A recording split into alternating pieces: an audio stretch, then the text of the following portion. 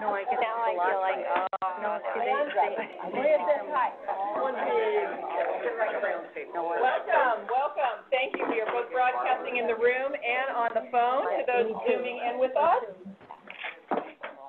I'm Kim McCoy-Wade at the California Department of Aging, and so sorry to break up all the wonderful conversations happening, but very happy to welcome you to something new and different and vital, which is the first equity work group of the Master Plan for Aging. So welcome, all of you, here in person and remotely. We have such an exciting agenda today, but let's first find out who's here in the room and who's here with us, and then I'll make comments. Let's do that. Carmen. My name is Carmen Gibbs. I'm with the California Department of Aging, co-facilitator, happy to be here. I'm Carmelita Churchy, and I'm retired. This plan is for me. And I was last with ARP National Office in Washington, D.C. And I'm Rigo Saborio, and I'm with St. Barnabas Senior Services, 100-year-old organization in Los Angeles. And happy to be part of this work group. I'm Kevin Prindeville, Executive Director of Justice and Aging, and I also feel like I work for Kim these days. Don't we all?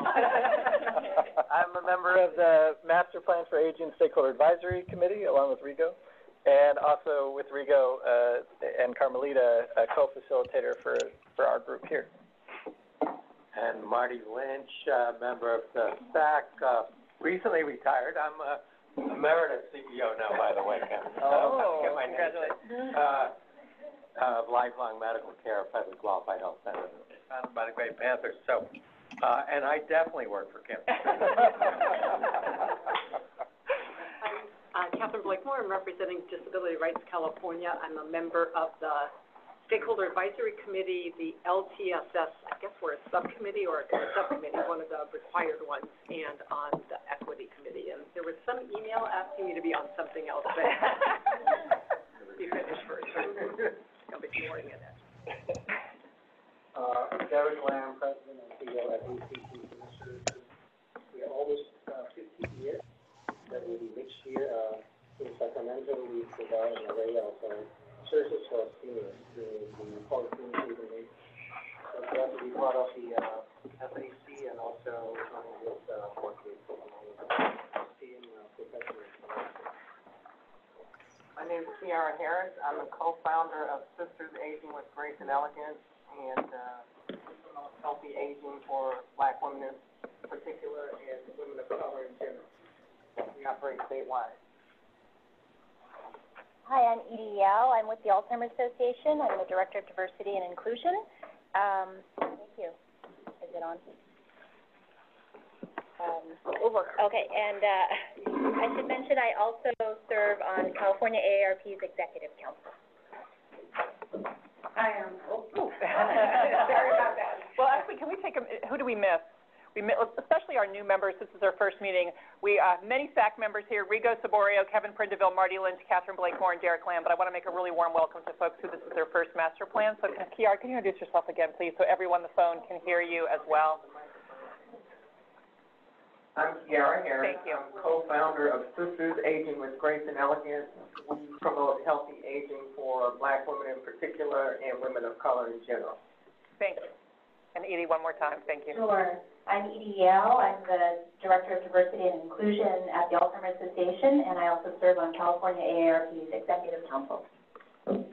Hi, I'm Marcy Edelman, and I'm on the California Commission on Aging, and I also serve on the Governor's Alzheimer's Task Force, and I'm the founder of Open House that has affordable senior housing welcoming to the LGBT community in San Francisco, as well as serving the broader community with health and social programs.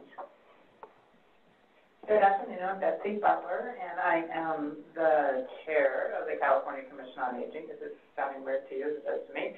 I'm also the executive director of the California Women's Law Center. We focus a lot on domestic violence and pay inequity and those kinds of items. Our tagline is pursuing justice for women and girls. So at this stage in our nation's history, there's a lot of work to do. I also sit on the Los Angeles Probation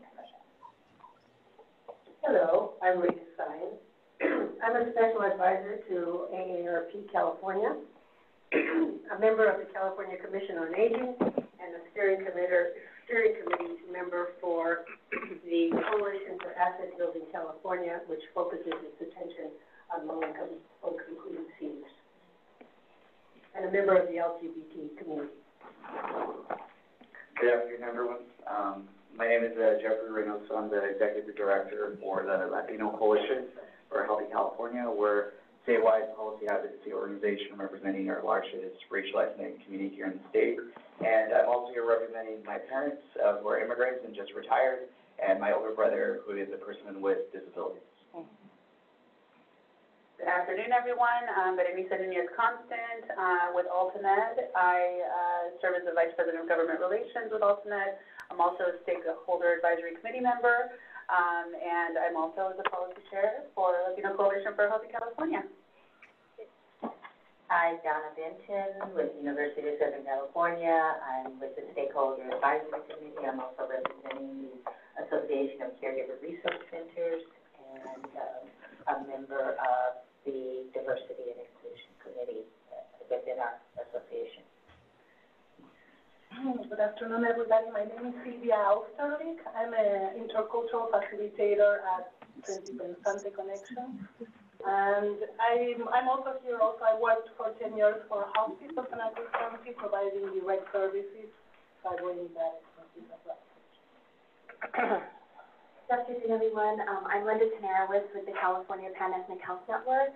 We are a statewide health advocacy organization that strives to reduce disparities across racial and ethnic groups and improve health outcomes across the board. So, yeah, excited to be here on all of these priorities. Good afternoon, Dr. Leandra Clark-Harvey. I'm the Director of Policy and Legislative Affairs at the California Council of Community Behavioral Health Organizations, COUNCIL. We represent mental health and substance use disorder clinics across the state, also a board member of the American Psychological Association. Glad to be here, and on the staff committee as well.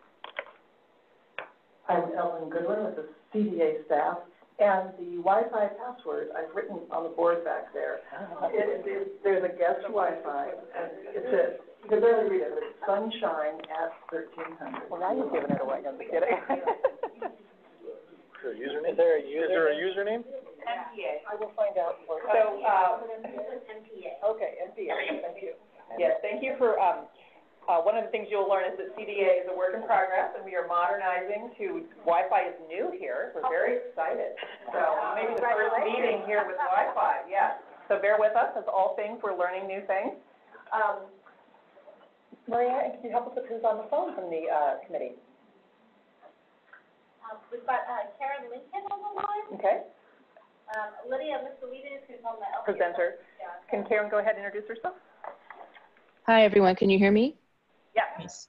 Hi, this is Karen Lincoln. I'm an associate professor at the University of Southern California, founder and director of Advocates for African American Elders, and I'm also a member of the research subcommittee.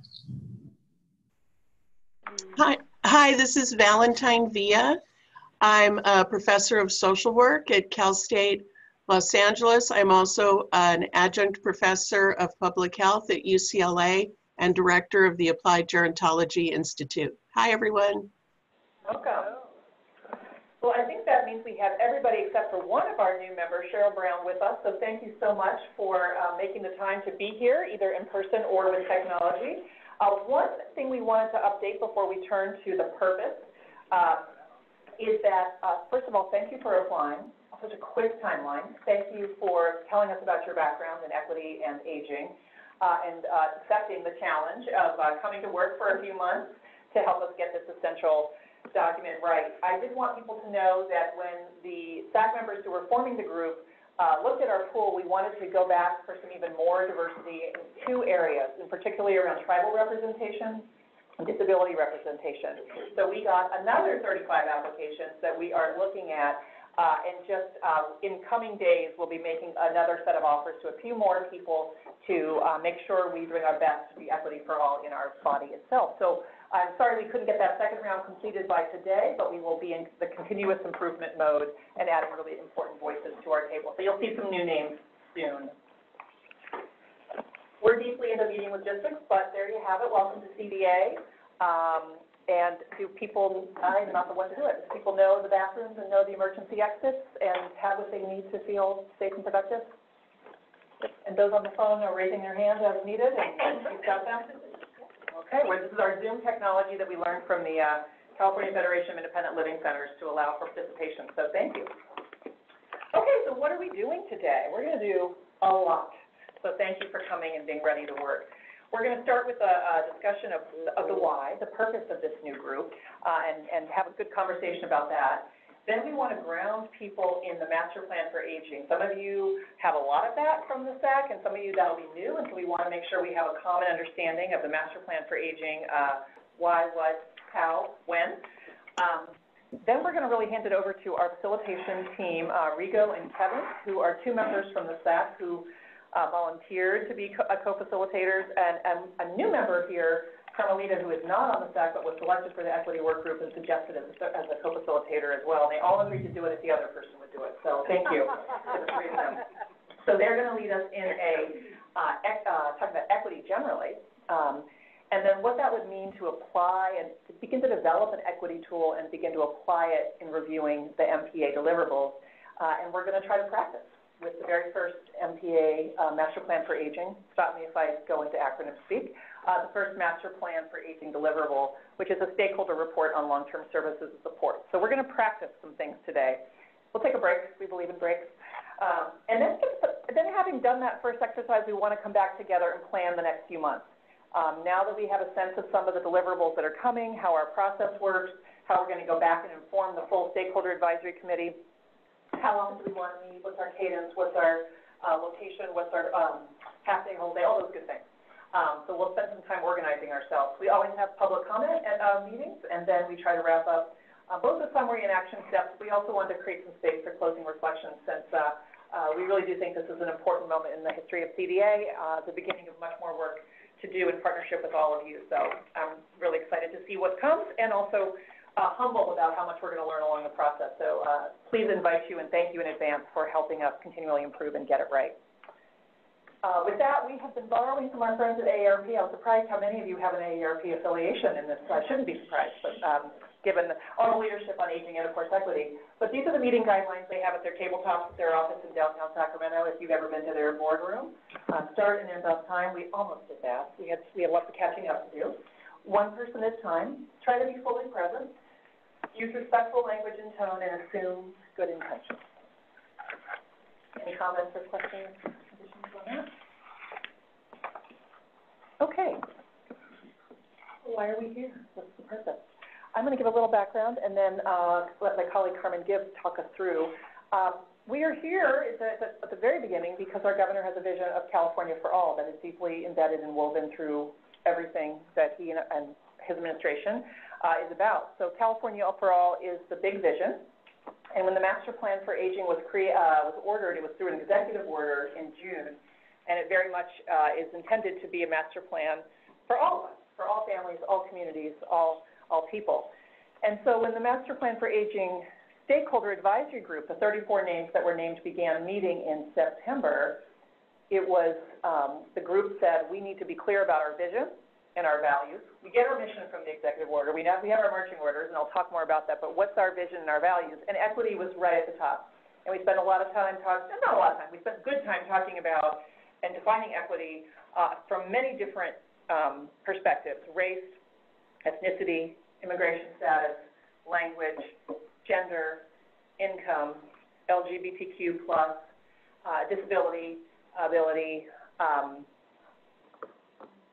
rural, urban, many lenses on equity. So that got us going.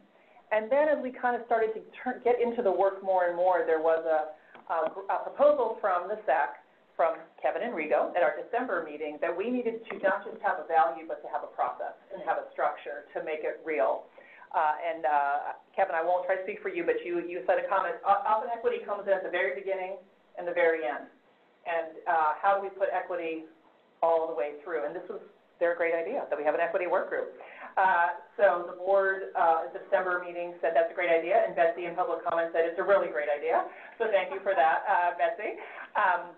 And we were off and running in January, accepting applications, and then here we are in February with our first meeting. So that's the short, history of the equity work group. And Rigo and Kevin and Carmen and Carmelita have been spending some time on the next slide, which is, what is our purpose? What is our purpose? This is the why. We all know that what we're doing is extremely important here.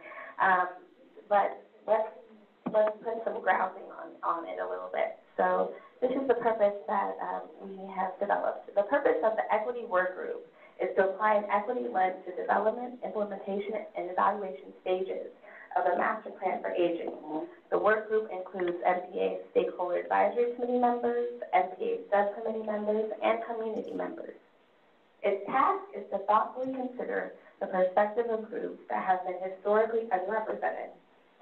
The equity work group will advise the MPA Stakeholder Advisory Committee to ensure resulting work products acknowledge bias and actively identify and address resulting disparities. So we definitely wanted to make sure that we were comprehensive, that this is not going to be, like Kim was saying, a beginning and an end. This is going to be interwoven throughout the MPA process. And our facilitators will walk us through that, and I know you have some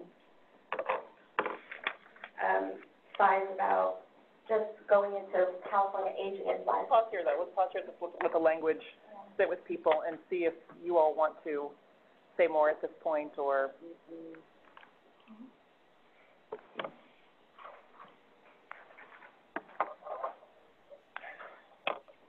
So do you have it up on the... That's the microphone. This is the problem with co-facilitation. No, again, I think it's, this is Rigo Saborio, St. Barnabas Senior Services, and I think just to reiterate, this is, equity is something that transcends everything, right? And so, as was stated, it's oftentimes, groups go through these processes, and they go through the process and come up with the end result in a product, and then it's only afterwards that they think about, communities that have been underrepresented over time. And so, and then coming to think about within the product, how do you add that into that equation? And it's something that we certainly, and we're trying to reflect through this purpose in our work, is that this is something that we're going to do right from the very beginning, and inequity is going to transcend everything that we do. So that's why in that purpose it says that we're going to apply the equity lens to the development, implementation, and the evaluation stages of the master plan. So it's from the beginning, middle, and the end. And so eventually we're going to go through some exercises also that help us get on that same page so that together we can achieve that end. Yeah, and I would just add as some context setting at the start that, as Kim outlined, there's a tremendous amount of work being done on this master plan in a really short period of time. So even as we were conceptualizing this work group, there was some tension between wanting to get it really right, wanting to take something as important as equity and make sure that we were getting the purpose just right and the group just right. So that intent, as well as needing to do this quickly. So we may not have everything, this meeting, we're admitting we don't have everything planned out perfectly. But we're lucky to have you here to collaborate with us to build it. So when we put up a slide like purpose here and ask you to react to it, we really do want you to help us make it better. We've prepared a lot of things today to get us started, but really there's work for us to do to even be ready to do the work. So we appreciate your spirit coming here to this table to help us build it. So we really brought you here because you're experts and you have unique perspectives. And so right from the get-go here, we want you to bring that as you look at this and as you look at everything that we work on together today. Yeah, I just want to also add that, this is just the foundation, to iterate that. And, and it was really a group that was brought together to really build on what Kim and her team have been doing. They've been doing a lot of fabulous work in this area. So, and we've taken it then to the next level to just put together a foundation so that we all, can work and actually, achieve something and work through a process that completes the work. So, again, just to reiterate, nothing is set in stone here. It's really about all of us working together on this. Well, I'm the newest member of this team here as the co-facilitators, but yes, we're laying the foundation, and it's important that from the beginning, as they both said, that equity and inclusion and diversity is part of it. Cultural competence is a part of it. And so our while we're laying the foundation, we also need your expertise and your experience to bring to bear on everything that we're doing.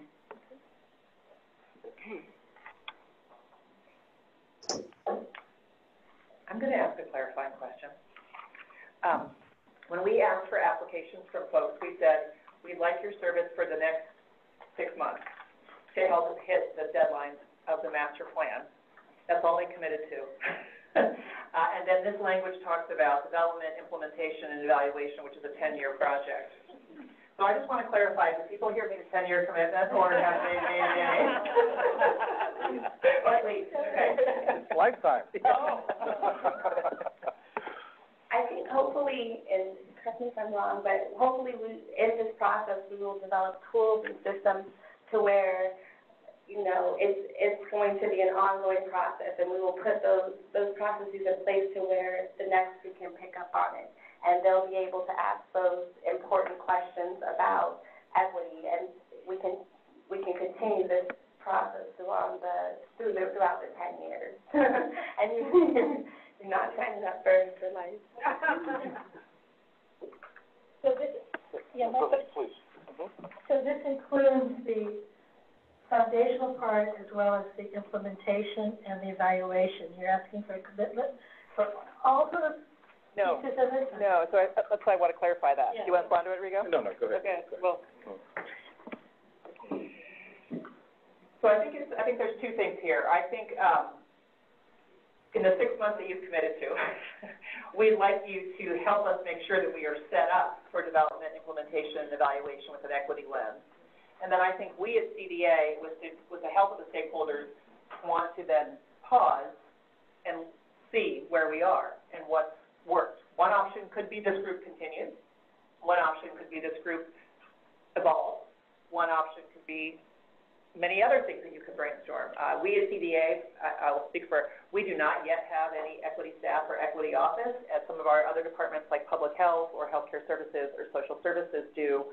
We have not yet been through the Government Alliance for Racial Equity training, year-long training program that about 2 years ago, State Department started going through, and we are next. We're very excited to be starting. So I think in about 6 months, we will have had this experience. We will have gone through the begun the GARE experience, and we will have a lot of learning. And so I think I just want to mark that point in the road that I think we should do this work and then see where we are. So I just wanted to clarify, when we want everything we do now to have that 10-year lens, you have not signed up for the next 10 years. Unless we decide that in a few months. Volunteers are welcome. We have a comment from somebody on the phone, Karen Lincoln. Wonderful. Dr. Lincoln. Hi, yes, thank you. I just had a question. First of all, thank you to Kevin and Rigo for bringing this in, helping to bring this to fruition. Being on the subcommittee, the research subcommittee, you know, I've had some questions about the discussion or lack thereof of equity. And so I guess my question is, how will the discussions and findings from this group be integrated into the other subcommittees, into the master plan overall? And so basically it's, you know, what is the relationship between the conversations that happen here and the conversations that are happening in the other groups, and how is that going to be integrated? I can speak to that most. Karen, that's a terrific question, and there's a couple ways to answer it, and we're going to spend a lot of the meeting working through that. But one of the answers is people like you who are in both places. So we were very intentional in that there are research committee members and LTSS committee members, and I believe every single work group, that'll make sense in a minute, has somebody here. So there's a built-in membership overlap. The other piece is the calendar and the review cycle. And so how does this equity feedback that we're going to talk about, for example, today, we're going to practice on the long-term services and support, get shared back with the LTSS committee at their next meeting? And then at our every 2 month all stakeholder meeting, we would like an equity report to come. But we'll talk about that. How do you share it to the working subcommittee and then share it to the full group as well? And so some of that's going to be asking people who are on both to do double duty, and some of that's going to be asking people who aren't on to come as you are able to share that perspective in person or remote. So that's what we're going to co-create, is that process. Okay, very good. Thank you. Should we, with that, pivot into master plan nuts and bolts so that we have that to kind of layer on? Okay. Yes, Marcy. I just have one question about the purpose statement. Hold on one sec, here comes a mic. Sorry, someday we'll have them in the sky too, but not yet. We'll have maybe drones with them. Just one question on the purpose statement, and I was wondering why it says address resulting disparities rather than and reduce social and health disparities. I mean, if I've only got 6 months, I want to do that.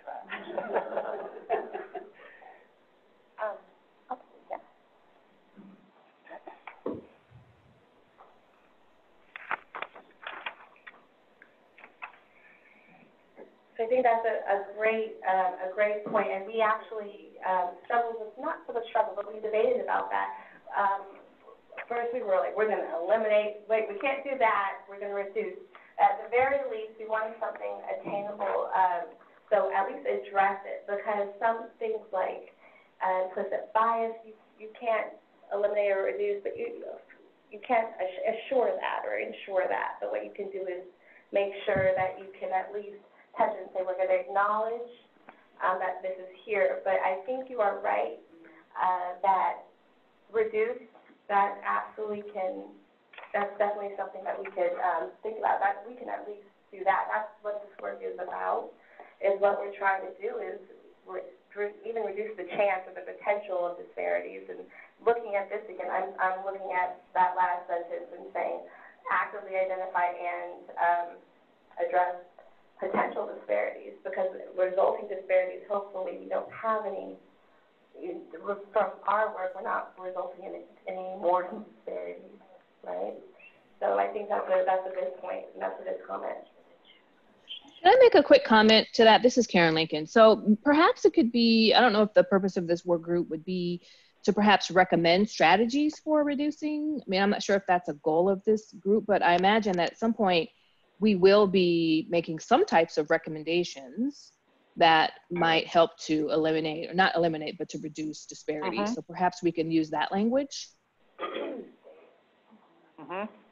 Yep, that's a good point. And I think at some point we did have recommendations in here, and we can definitely consider putting that back in. Yeah, great. I think we will. Carmen has taken those edits, and I think I'll say that you can continue to send either email or ask to chat with Carmen, and she'll keep working on it. It's a living document. We tend in the master plan process not to ever finalize the language and vote on it and say it's going into code. We keep it living. So this we'll revise it, and I'll bring it back to you again next time. It will reflect this conversation and this discussion. Okay, so let me do some Master Plan 101 for folks, and there's,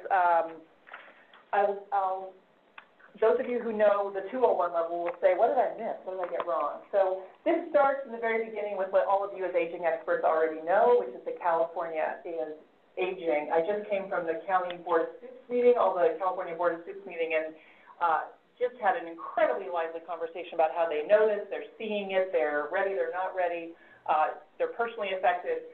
This is really the story all across California now and, of course, into the future.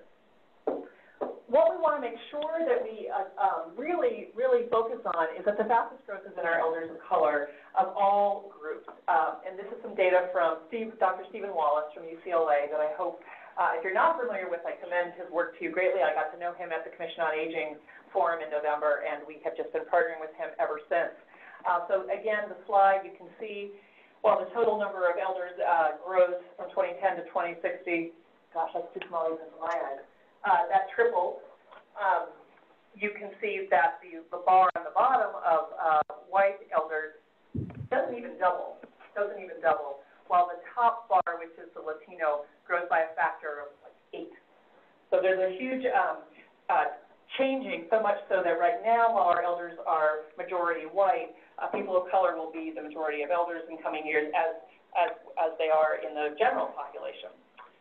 So that's been number, but then I think this gets really interesting, and I want to sort of own this, that I think a lot of our master plan for aging conversations so far have quickly gone from diversity to disparity and not taken enough time to talk about opportunity and resources. And so we wanted to just pause and really remember that aging is both an opportunity and a challenge, and that is certainly true with the diversifying of aging. The cultural resources that different cultures bring around aging and the traditions and the inclusion of elders is something all of California can learn from. There is so much cross-cultural competency that exists, and there are gaps where it does not. Language access is always an issue in all of our services. We have taken baby steps here at the Engage site, now available in Spanish and traditional Chinese, but there is, in California, always more to do. And then there are, of course, significant disparities that continue to compound and can really lead to incredibly different aging experiences. And then I just want to, remind us all, California likes to think we're the first and we're the leader and we're the best, and, we are. There are also other people in this field doing lots and lots of work, and that's why we're so glad you all are here to show us. And, our federal partners have had a toolkit on this for many years. There is work we can learn on and adapt and apply to California. So again, some trying to frame it, but I also do want to spend some time on the difference, two disparity slides, again, from Dr. Wallace. One on disability and how the different rates of disability among our elders almost double among Latino from white and African American and Asian right behind Latino. And then poverty rates, of course. While poverty among all elders is too high and obviously being seen in our streets with homelessness rising and hunger rising, the disparities, again, and in California we often talk about poor and near poor, given the high cost of living. And again, Dr. Wallace has shown us that the high cost of living is not just a challenge in cities with high rents, it's also rural areas with high health care. That you see nearly 40% of our Latino elders are poor or non-poor, as well as African American and Native American, with only slightly lower rates for Asian and non-white. So the disparities are real across race. And there's so much more data, again, Karen from the research committee, we can talk about gender and poverty as age, particularly in the over 80, LGBTQ and aging alone. So we can do a lot on that, but we didn't do much here because we know that's what you bring, the expertise, but we want to continue to get better at that. So the master plan with that framework, I'll be very quick. This is the executive order that we had in June. It calls for my boss, the Secretary, Dr. Galley of Health and Human Services, to convene two groups. The stakeholder advisory group of 34 folks, about 10 or 12 of them are here, and then the cabinet work group to work on the master plan for aging and give us a deadline of October 1st. We did, as I mentioned earlier, we laid out a vision of California for all across the lifespan, trying to embed that California for all from the very beginning, and making sure it was across the lifespan, not just people over a certain age. It's all of us, and again, look at those values: respecting choices, equity, dignity and disruption of age bias, ableism, discrimination, inclusion and accessibility, innovation and evidence, and partnerships. In order to get our arms around this work, we put it into 4 high-level goals. Goal 1 is services and supports. We will live where we choose as we age and have the help we and our families need to do so. And here I'll get a little procedural. That work is being done by the LTSS subcommittee. Is that my second acronym of the meeting? Long-Term Services Support Subcommittee. And that's, we're going to hear from that subcommittee. We're going to hear about their work today, because they were told in that same executive order to issue a report by March. So they've been running. I see some of them here, so thank you so much for leaving the computer for a moment to come be with us. The other 3 goals have begun this year. Livable communities of purpose. We will live in and be engaged in communities that are age-friendly, dementia-friendly, and disability-friendly. Goal 3, health and well-being. We will live in communities and have access to services and care that optimize health and quality of life. And Goal 4, economic security and safety. We will have economic security and be safe from abuse, neglect, exploitation, and natural disasters and emergencies throughout our lives. Goal 2, Goal 3, and Goal 4, we did an experiment, decided not to create subcommittees in Sacramento. but to try something we're calling Webinar Wednesdays, where we're featuring a SAC member, a local leader, and a state government partner, and then lots of Zooming to get even more recommendations and ideas from people. So we've had, we're about 6 weeks into them, and they have been great. We're getting so much, featuring so many wonderful leaders and hearing from so many people. Kevin just did homelessness, poverty and hunger. Was that yesterday? It was yesterday. And then the SAC is just now convening work groups to kind of gather all that input from the webinar, from the website, and bring recommendations. So I'm just giving you a little preview. That's coming next, Goal 2, Goal 3, Goal 4. And so we can talk about when and how as those work groups get together. And let me just look around for a second. Livable Communities and Purpose is currently being led by Nina Weiler-Harwell from AARP and Jenny Chin Hansen. Does she say she's retired? What does she say? She's one of those also not retired people. She has many, many jobs, formerly of AARP, but of many, many things. Health and Wellbeing is being led by Marty Lynch, who's in the room with us here, and Maya Altman from San Mateo County Health Plan, and Dr. Fernando Gil Torres from UCLA. Thank you. I almost said USC, and that would have been, no, terrible. Okay. Sorry, that's really. Well, once upon a time at USC, yeah.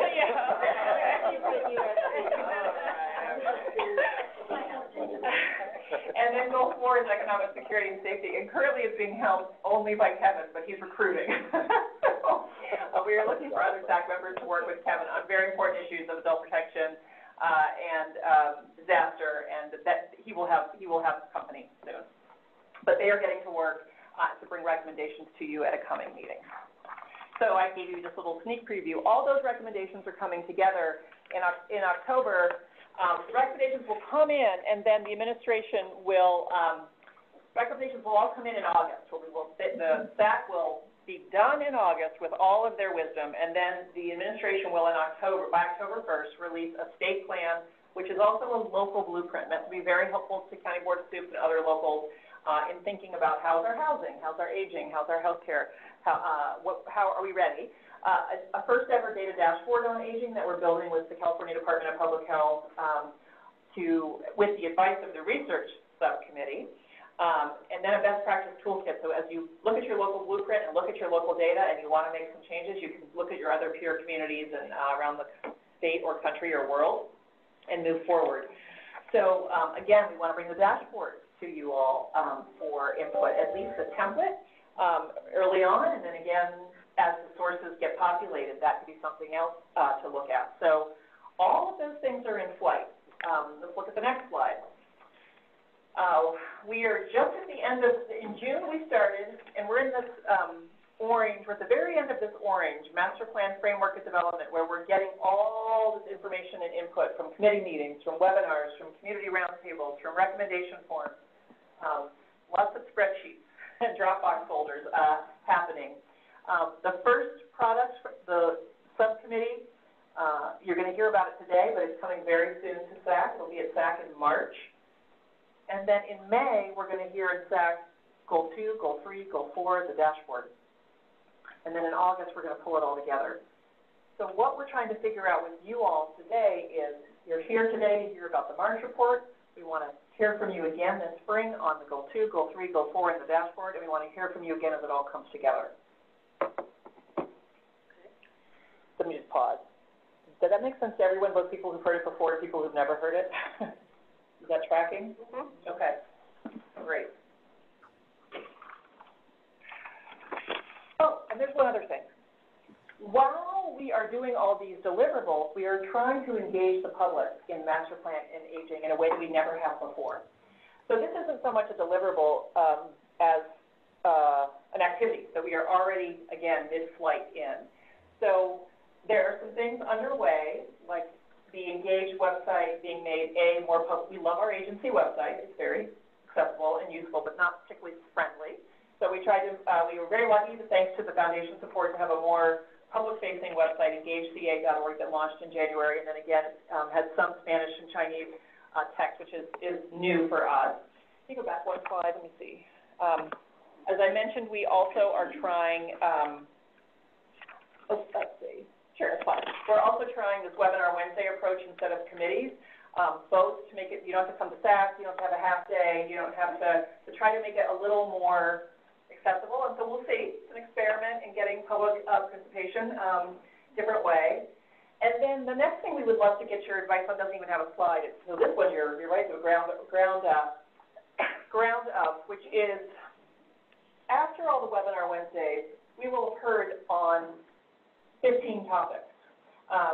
And we think that it would be great. I mean, there will have been a dozen community roundtables, and there will have been a dozen LTSS committee meetings, and there will have been 8 research subcommittee meetings. We'd like to give the public one more kind of capstone chance to hear the whole thing. And so we have this idea of June 17th as a day for some kind of virtual and real statewide town hall. It needs a snappier name than that. But where there could be places all over the state where people met to see a broadcast and participate and see kind of the whole thing and also vote and participate. We don't know what that looks like. We don't know how to make that accessible and meaningful and engaging to a diversity of Californians. So we are just beginning to think about that. We haven't put the save the date out, but we'd really love this table's advice on that. So that's one of the things we're thinking also for the next meeting is we would get some co-creation around even what to call that thing. What is that? I don't know yet. Capstone, Town Hall, I don't know. So that's everything I know about the master plan.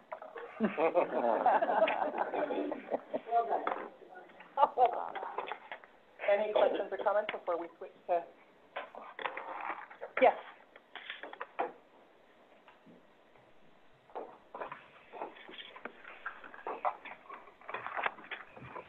Thank you, Pam. Jeffrey, so thanks for that overview. Do you have any sense of how many comments have been received through the Engage website and how it cuts down by language? With the Spanish and the Chinese translation. You mean, good, so I think Terry and Jen could probably tell you how many comments have come in. 700. Right now, there's 700 public comments, that have come in through January. But in terms of recommendations, say we're at about the 200 mark, and kind of the difference between comments and recommendations. Recommendations usually are longer and have more policy. But I think they all come in English. Okay. Yeah, and we just sent our first tweet in Spanish last week. But we don't have the ability to interact. We don't have staff who are bilingual at this point, so it's baby steps. That's why you partner with us. That's hi. Yeah. Yes, you see the possibilities. Okay.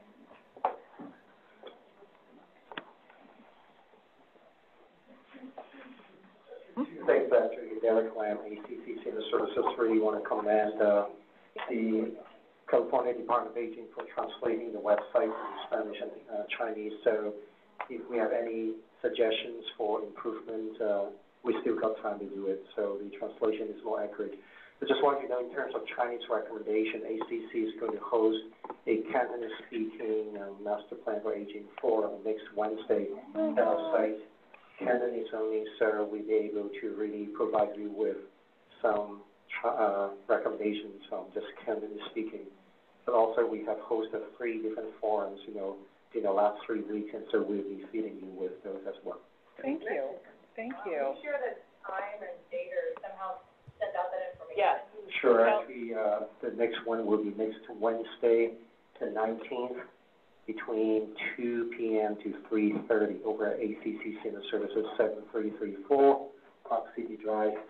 It's in the public Greenhaven neighborhood, and it's at Cantonese only. But we previously actually held 3 English-speaking forums, so we have some very useful recommendations that we can share with you. Just a general question, not on language. How do I follow you on Twitter? What is your Twitter name? Great question. The best Twitter is our Department of Aging Twitter handle, which is Cal Aging. Thank you, Jennifer. Cal Aging. And that we have been using the hashtag Master Plan for Aging, but Cal Aging is where we're pushing out meeting, content, webinar. in English right now.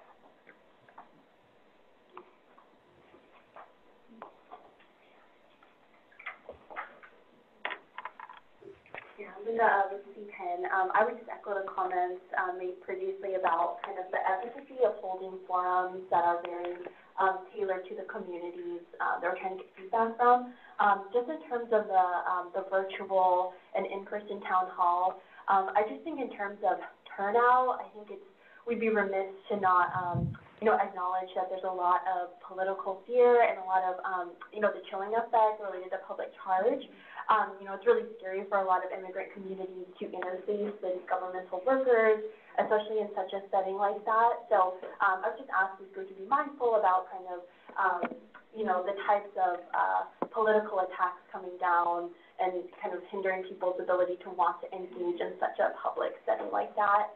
So doing things like in the community, in language, among trusted partners, I think is the best way to get like really authentic data and very like trusted, candid feedback. And just using community-defined approaches. I totally understand kind of like wanting to do something very big and global, kind of inviting everybody in, but I think kind of localizing it might be a little bit better. I just,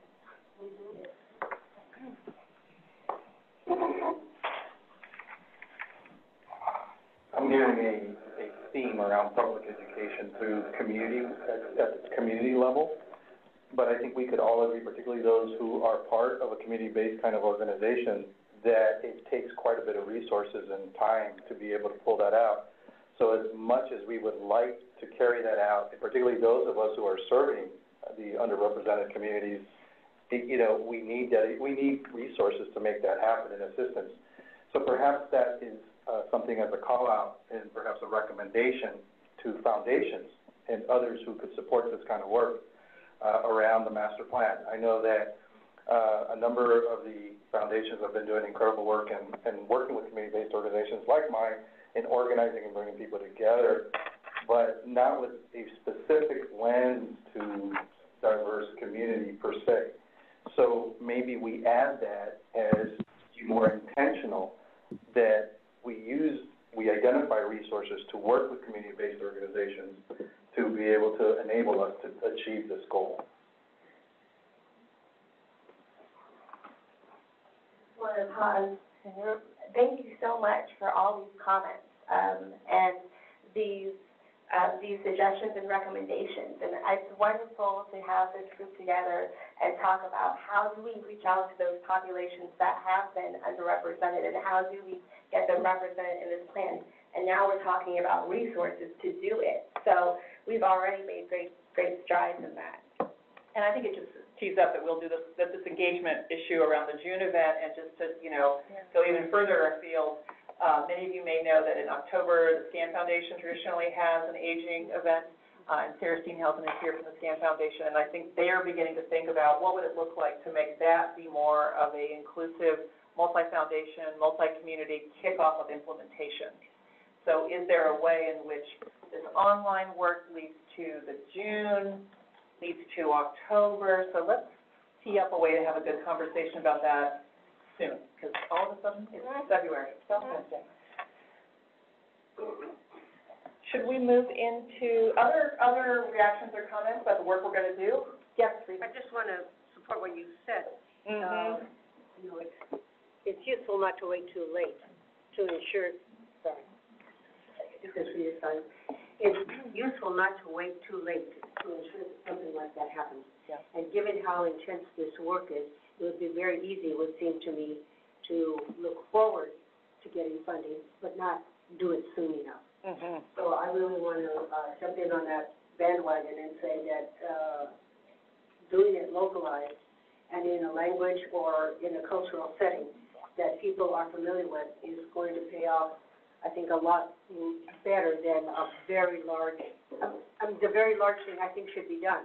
But I think if we're really expecting people of color in different language to participate intensely like we would like them to, a special accommodation needs to be made.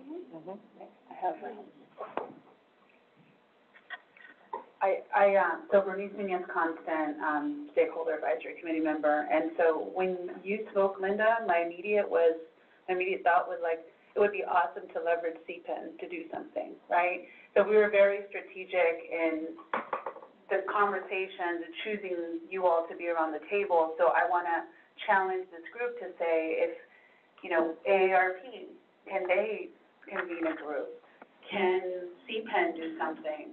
So think about it in that way. Like, what is it that you all can offer so that you can really help us, like, do the actual work? Because I think that's what we all want to do, not just theoretically thinking about how we would reach them, but what can CPEN do, can AARP, Latino Coalition, et cetera.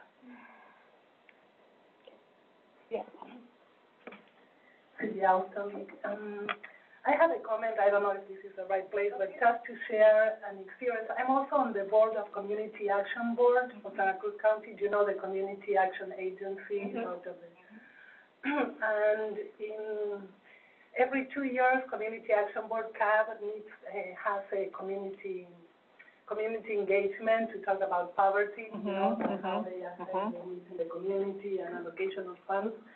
And I became a board member in 2016, and there was some discomfort about calling the community the low-income community and just asking about, what's wrong in your life. And I came in saying, let's change the conversation. So we came up with a whole strategy of community engagement around listening circles and pop-up conversations, and out of that, part of the changing the conversation was asking not only about needs, but about assets. What are the assets? Yes. So out of that, and then that's what they reported, not only on needs, but assets. So they came up with now the language around the flower. And then they came up with a report, and I think that I sent that link, an equity-based approach to poverty. And the way that they defined the equity lens was around cultural humility, political courage, and action. So for me, that's really, I resonate a lot with what you're saying and how to engage at that level with popular education or those methods. That's a little bit where I would love also to provide input. Thank you.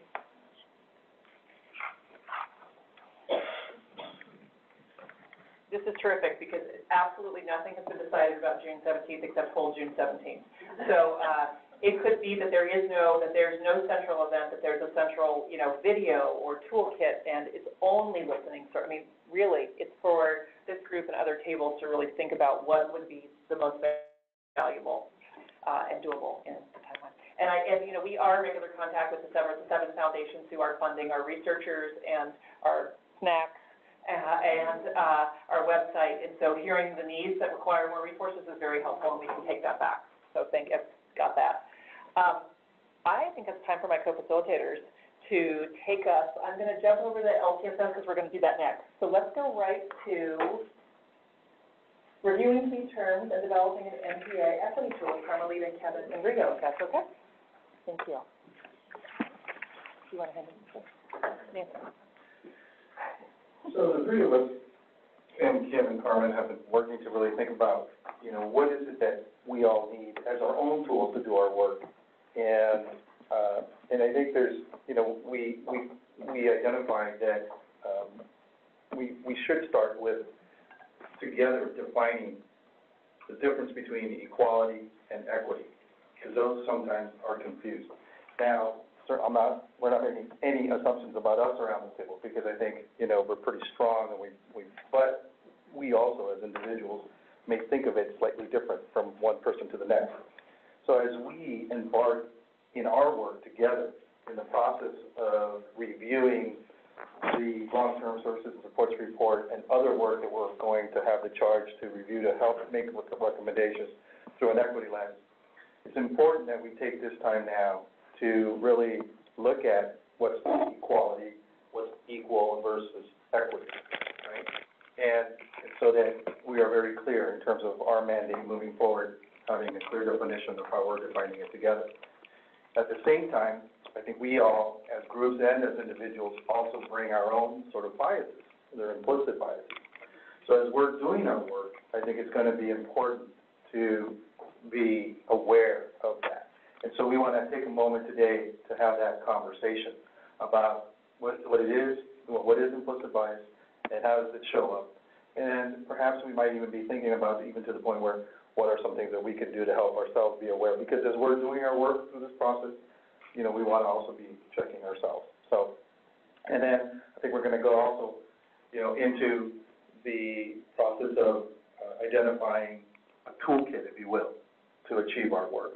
Is it just, we've done some work behind the scenes, we've looked into other areas of what other organizations and other groups have done around this area, so we're not starting from scratch. And so there are some ideas that we have come to collectively brought together, and so we're gonna be sharing those with you.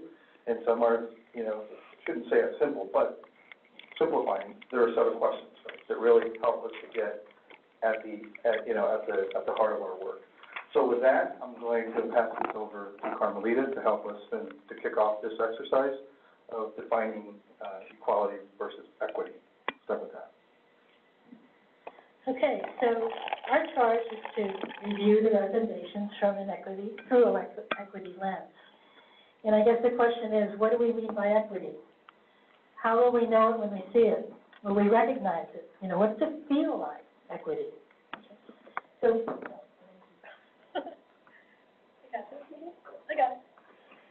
So the graphic that we came up with is something I think has been used in several workshops in the past, and maybe you've seen it. Has anybody seen this before?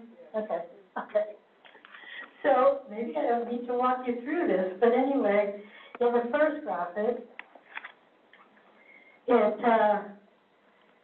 I can't even read this. It is assumed that everyone will, in the first image, it's assumed that everyone will benefit from the same support. They are being treated equally. In the second image, individuals are given different supports to make it possible for them to have equal access to the game. They are being treated equitably. In the third image, all three can see the game without any supports or accommodations because the cause of the inequity was addressed. The systemic barrier has been removed. And I think that's where we want to get to in terms of looking at what these plans will look like, that we want to be able to say that these are really being viewed and implemented from an equity standpoint. So I guess just to summarize, are there any questions about the graphic? Can we agree to maybe that would be the definition that we're looking at in terms of equity? That essentially it is a process, moving from equality to equity is a process. Equity is an approach that ensures everyone has access to the opportunities. That the MPA must strive for equity. Equity is the foundation upon which the MPA is built. It's not an add-on. It's not just a nice thing to do. It's an integral part of the plan. Where we're reviewing, it's structural and inherent to everything that we do. Okay?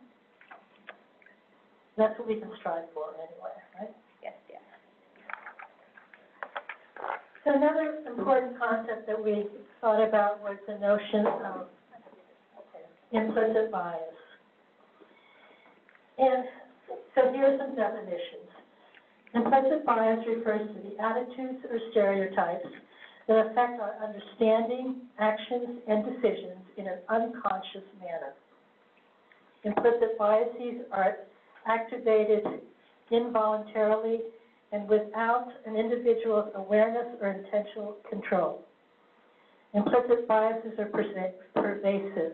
Everyone possesses them, even those with avowed commitments to impartiality. I thought I had an avowed commitment to impartiality until I sat on a hiring panel to choose the next director for a position. And this person walked in and obviously was qualified because he was one of the finalists, and he was wearing a toupee. And all I could think of was, he's hiding something, he's not being real, and I started to focus on the toupee. I tried very hard not to focus on that toupee, but it was very difficult not to. And luckily, you know, after discussion with the rest of the group, he did not rise up to the final candidate. But it surprised myself that I had this feeling about someone who was trying to better himself, but in my mind was trying to hide something. So those kinds of things surface without us knowing, and you start to feel a little uncomfortable with it, and you start to wonder, where the heck did that come from? Okay. And I'm sure you all have some examples also in terms of maybe being the center or the center of, you know, unconscious bias, or also being the recipient of unconscious bias. I'll give you one more example. 6th grade, I'm in Catholic school. The nun gives us this form to fill out that says name, address, etc. What hospital were you born in? Well, I wasn't born in a hospital. I was born in the Philippines at home with my parents. So I turned it in, it was blank. Okay. And so the nun said to me, go home and ask your mother where you were born. So I asked my mother. I knew the answer. You were born at home. So I turned in the form blank again, and finally, after the third time, I said, okay. My brother was born at St. Mary's Hospital in San Francisco, so I started putting down, I was born at St. Mary's Hospital in San Francisco. And whoa, wow, all of a sudden, no issue, no problem. And I thought, okay, this is what it feels like to not belong, to be different. But then, from then on, I started trying to find ways to fit in, to say, okay, I was born in St. Mary's Hospital, you know, whatever they wanted to hear, I began to use those kinds of answers in order just to say, yes, I belong here. So the next, I guess, example that I wanted to talk about a little bit is a more public example of implicit bias.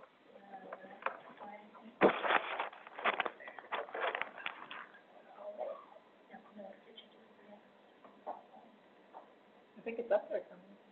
Yeah. Okay. So, anybody remember the 1998 Olympic Women's Figure Championship, the Olympics? Michelle Kwan was on the U.S. team, and Japan is several hours ahead of us. Well, Tara Lipinski won the gold medal. Right? So the headline read across MSNBC and then picked up by several newspapers that said, Tara Lipinski wins gold. American beats Kwan. This was picked up in several newspapers across the country. American beats Kwan. So who defines who is an American? Fast forward to Hurricane Katrina, where photos of people trying to survive during the hurricane, photos of a black family, holding stuff above their heads and wading through waist-deep water, were described as looters. The same family, or a comparable family, which happened to be white, were identified as survivors. So who gets to be a survivor and who gets to be a looter? And again, it's all sort of that implicit bias. And I think, as Rita says, what's important to remember about this is to acknowledge that we are all full of implicit biases. We don't necessarily know where they come from. But as we're putting together plans, as we're reviewing the recommendations, to make sure that we stop ourselves and say, am I looking at this completely impartial? And if there is some bias there, what can I do about it? So we do have a handout. There is a handout that we are going to give out, and it's 5 ways to mitigate unconscious bias, implicit bias. And it's just a tool that you all can use, whether you want to or not, to help check your own unconscious bias. Any questions? so far? We'll try to broadcast it on the Zoom, or at least include it, it's okay, or at least include it in after-action materials if we're not able to the committee members, but the public may not be able to see it. We will be posting it, with the public materials as soon as we can.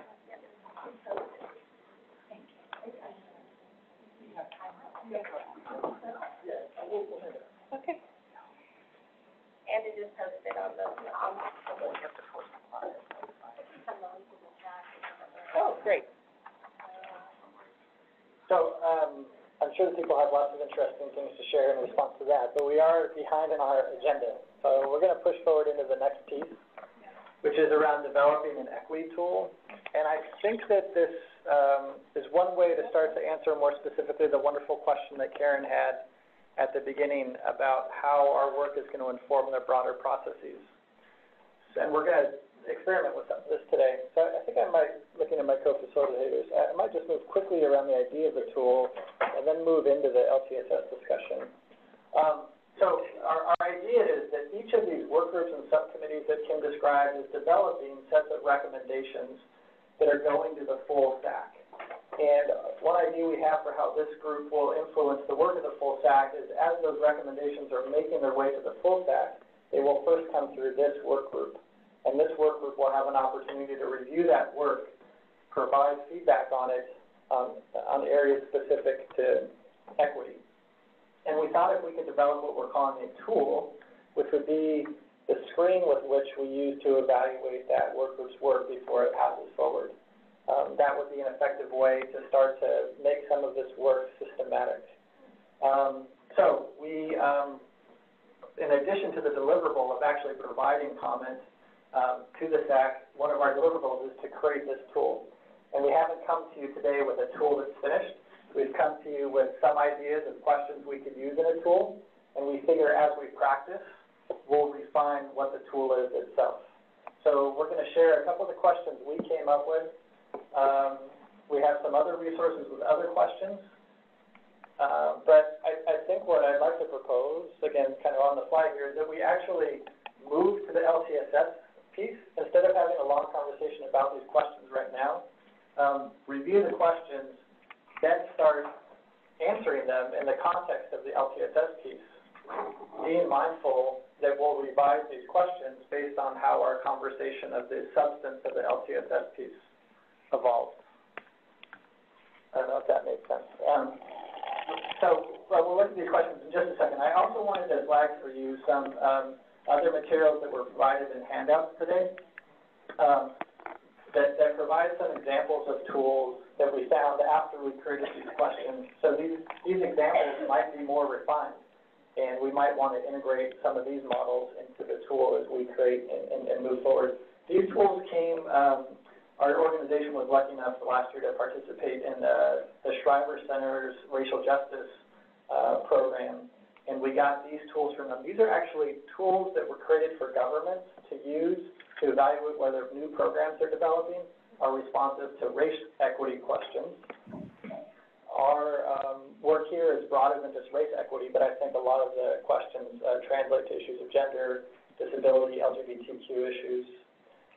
So I want you all to take a look at those two as we're kind of refining our tool. But here was the initial set of questions we came up with. Of course, I can't read that either. I have it here. It's hard. Disability next. Equity. But these questions, I guess, try to take us roughly through identifying key issues for the communities we're focused on, recognition of the disparities that those communities face.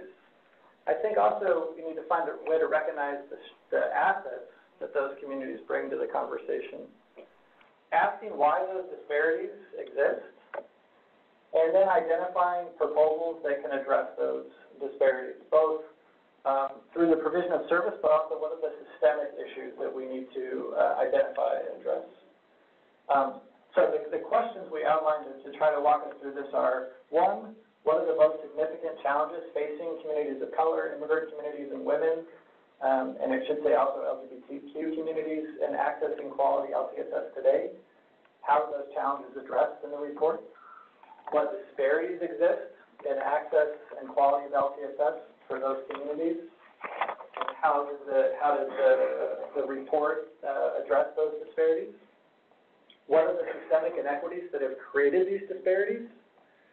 Are there proposed recommendations that are responsive to the disparities and the inequities, and how? Referring to the graphic that Carmelita reviewed for us today, are we at full equity, or do we still need to do work to get there? If the proposals in the report are not responsive to these disparities and inequities, how will the recommendations need to be changed, or what would need to be added so that they are responsive? And then on the next slide, do the proposed recommendations create any new or exacerbate existing inequities and disparities? We want to make sure we're not going in the wrong direction. And then how, if at all, are the unique needs of these communities addressed in the recommendation? Yeah. This is a good time for a question, yeah, or a comment. I really love the starting point, and I think this is a good place for us to jump off from. So thank you for the work that's been done there. I love that you're using existing models as well. One thing that I think was brought up earlier when someone talked about assets, I really wonder if we could integrate more of a strengths-based approach into this, because it all feels very kind of dreary and dark, and it's there's a lot of disparities, but how can we integrate the strengths of various different communities, racial, ethnically diverse communities, into, the tool and the framework as well? So just encourage for that to be part of our discussion as well.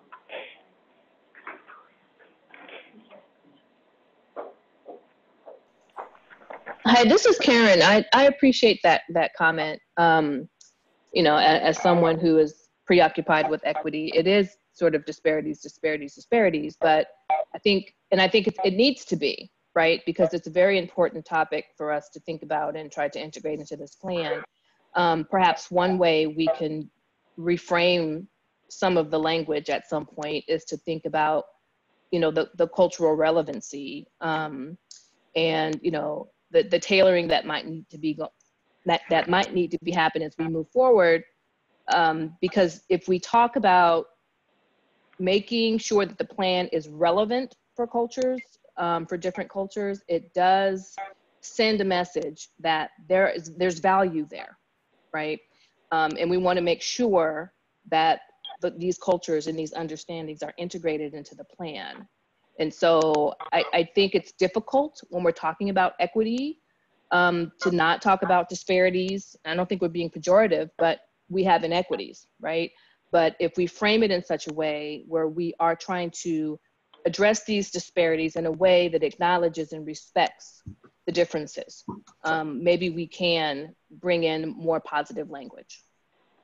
Hi, this is Valentine. Oh. Yeah, go ahead. I'm sorry, I just wanted to just dovetail on what Dr. Lincoln just said. Completely agree with you, Karen, and also I think need to buoy, if you will, strengthen, empower those cultural practices that support families, support older adults, and look at those, how we can support them to make things better. But I think it's important also to acknowledge that the disparities are there, but also that there are part of culture buoys the aging process, and how can we strengthen sort of those natural networks, if you will. So just hearing not just the disparity, but the cultural relevancy that Dr. Lincoln raised, and the strengthening and empowering cultural practices that buoy the aging process from Dr. Valentine. Dr. Valentine. Dr. Villa. Right. And I should have introduced myself, Leandra, from Community Behavioral Health Agency. One more thing, are we comfortable as a group with the term people of color and communities of color? That's been used a lot. And I know that in certain fields, in behavioral health fields, we've tried to kind of move away from that and say racially and ethnically diverse, not ethnically minorities, because that's not gonna be the case here. But I just think that as we create this, we need to be very, intentional and very careful about our language. And people of color, I think, is a term that's kind of becoming a little outdated, and at least in some fields. And so just want to open that up to the group. We might all agree that it's fine, but did want to share that. Thank you. Can you repeat the language? That you are racially and ethnically diverse groups.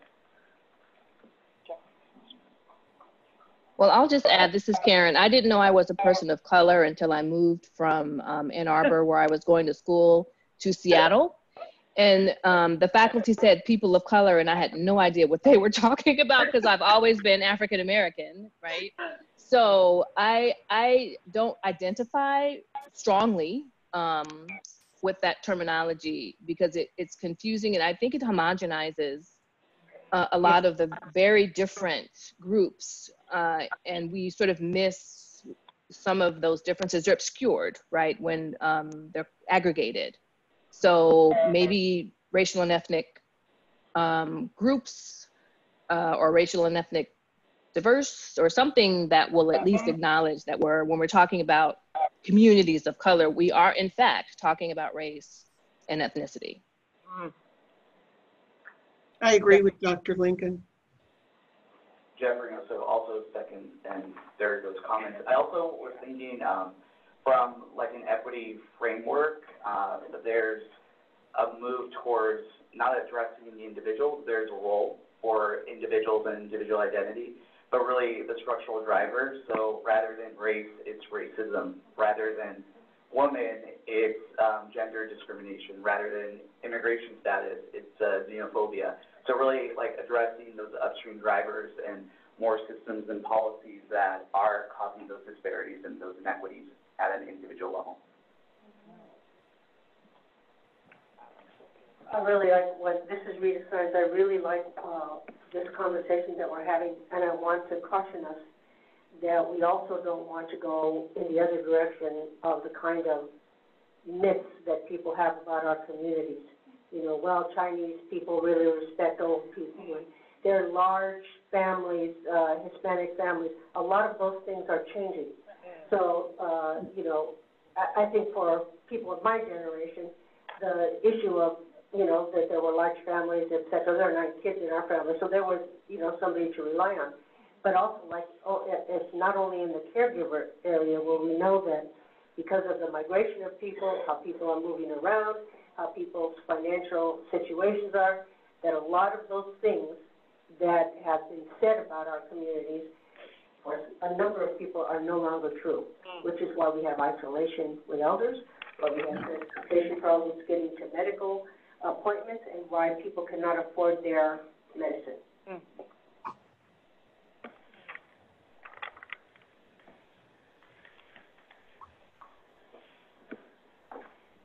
Just with thinking about diverse communities, I think it's important to recognize disability communities have unique identities and cultures as well, and experience some of the same discrimination that other people have been speaking to. And I think finding a way to recognize that within the equity lens that we're all talking about is important. So I'm kind of a fan of the infographic that we showed earlier with, you know, how do we create equity, but I'll note that if you were a person that used a wheelchair, those boxes weren't going to help you achieve equity at all. And so it's worth thinking about diverse communities. It's what is the impact for on a racial and ethnic diverse community, and then what is the subset of that might be people with disabilities from that community as well.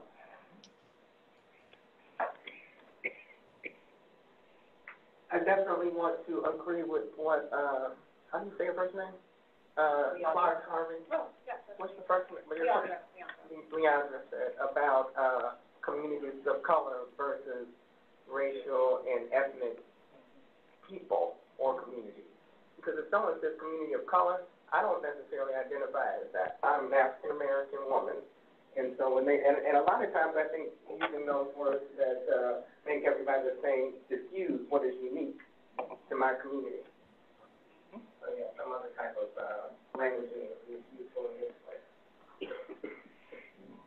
So why don't we take a question from Linda, or a comment, and then I'd like to welcome our representatives from the LTSS subcommittee to start to share what they've come up with, and we can further think about these questions as we're also responding to what they've developed.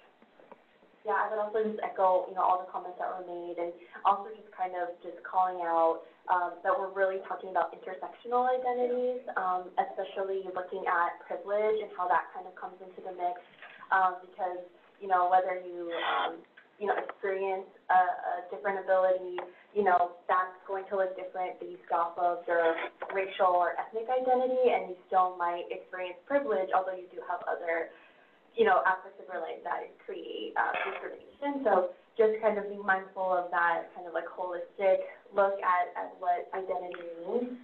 And then also just wanted to say too, like as far as the quality of life for our elders is heavily dependent on the people that serve them. And so addressing the implicit bias of, home care workers or people who, work in the medical field. And this is purely anecdotal, so please have that in the back of your mind. But I come from a Filipino-American family. A lot of my relatives work in the healthcare space. They're also extremely religious, very heavily Catholic, and a lot of those biases against the LGBT community can kind of manifest and rear their head when they're dealing with their patients. And so I think as far as, ensuring that we're looking at quality of life, looking at equity, making sure that our elders are in the hands of people who are well-trained and have, like, the cultural competency to provide equitable care is just as important. Mm-hmm. Great. So,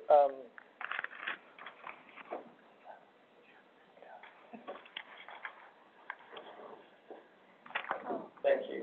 So I think we're now going to welcome members from the LTSS subcommittee to present their recommendations. I want to thank them for being here. I also want to thank them for being guinea pigs in this effort. So the other work groups that follow this one will hopefully have some version of questions we've developed to inform their work as they go. And I think it's okay to admit here that the aging space is learning a lot from other movements about how to really think deeply about these equity issues. And so, appreciate the conversation we've been having so far, and we're going to continue to have, and appreciate you all for coming here, even though this equity emphasis was really added as your work was already ongoing, and you all were taking on a tremendous amount. So thanks for being here and being open to further feedback and refinement from this group. I'll let you introduce yourself.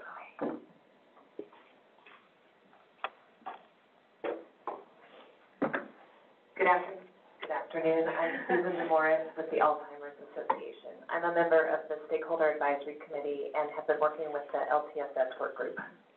And good afternoon. My name is Sarah Steenhoven. I'm with the SCAN Foundation. And it's a real honor to be here, and I really appreciate the discussion and look forward to your thoughtful input on how we can make our LTSS report more informed by equity. So thank you.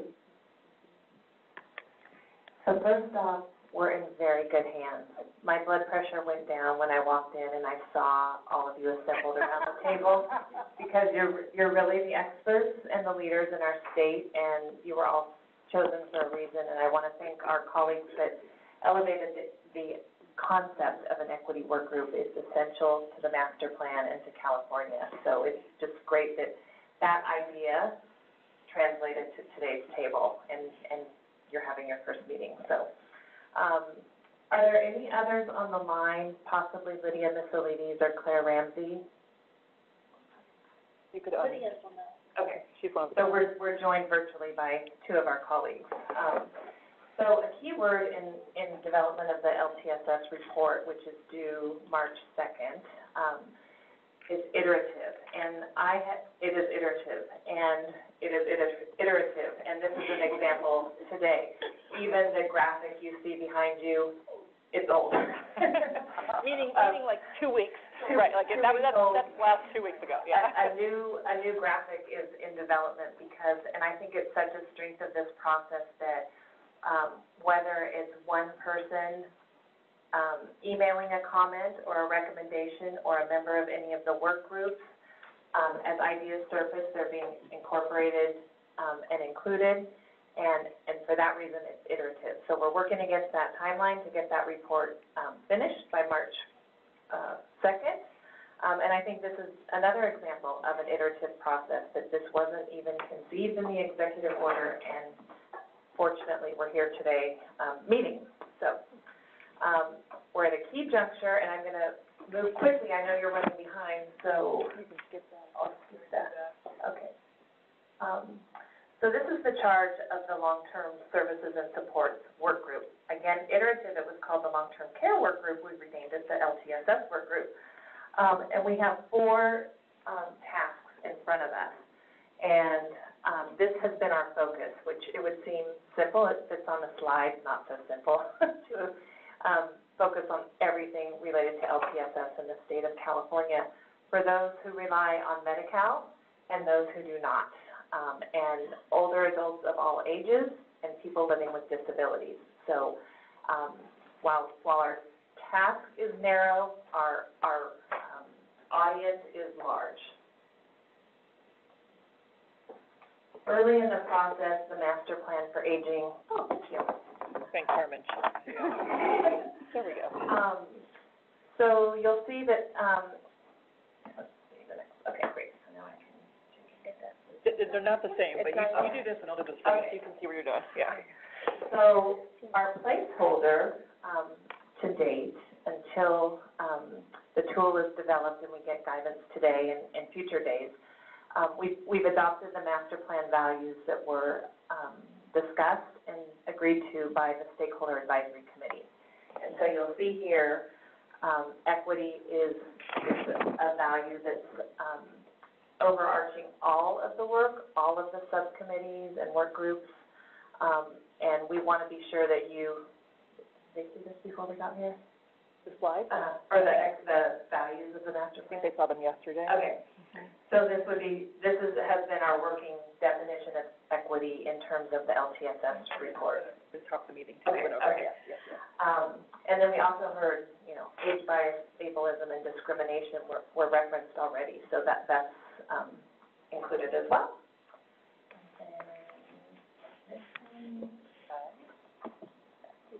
Okay, process? So our process, it's been very process-rich.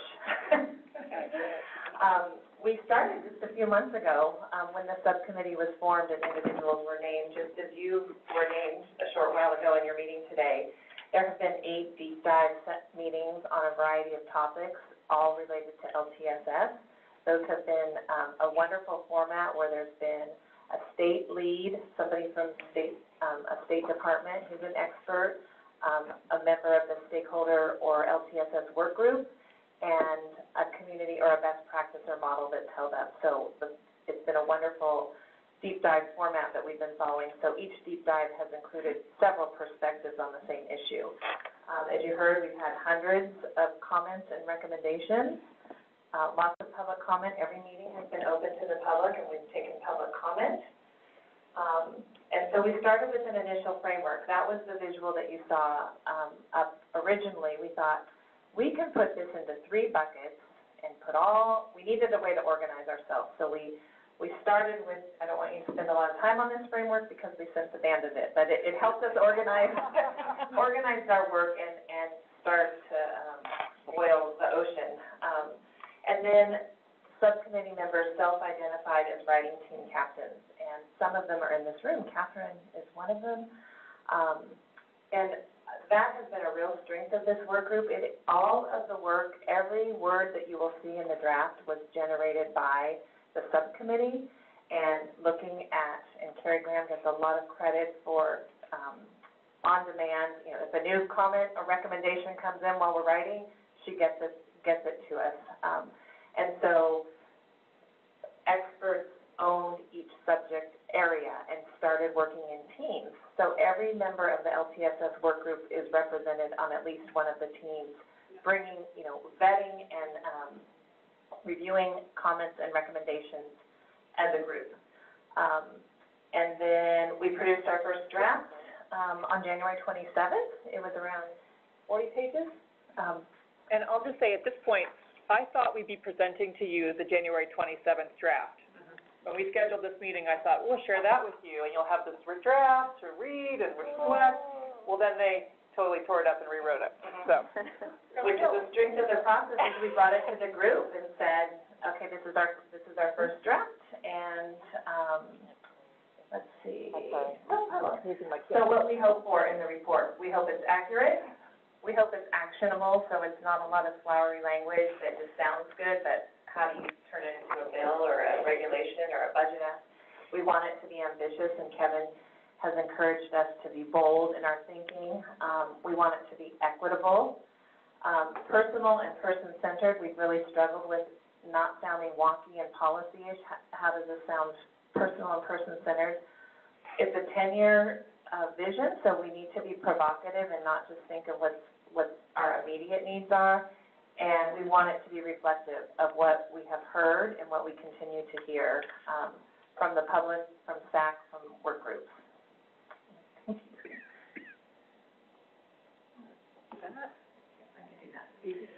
So the report that will go to the Stakeholder Advisory Committee is focused squarely on LTSS. So that's your first warning. You may not see everything that you expect in there because our charge is narrow. It's LTSS.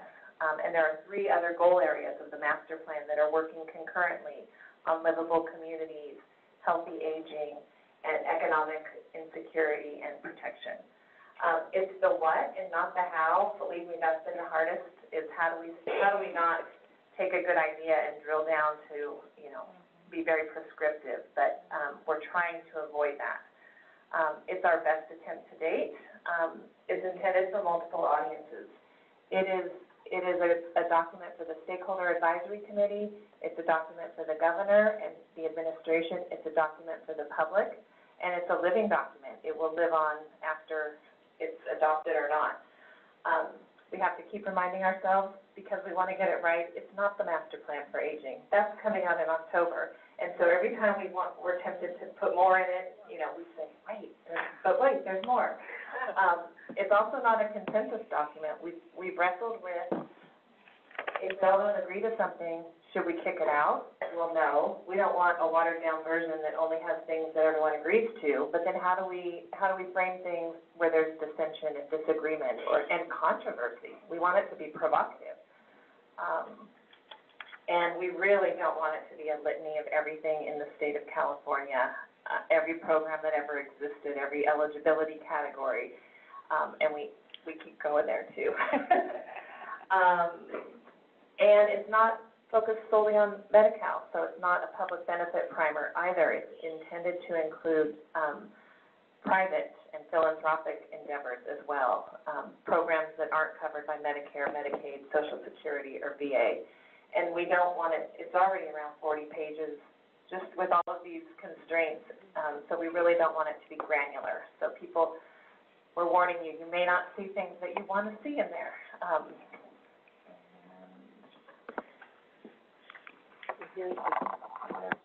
Yep, the big reveal. Yep. Okay.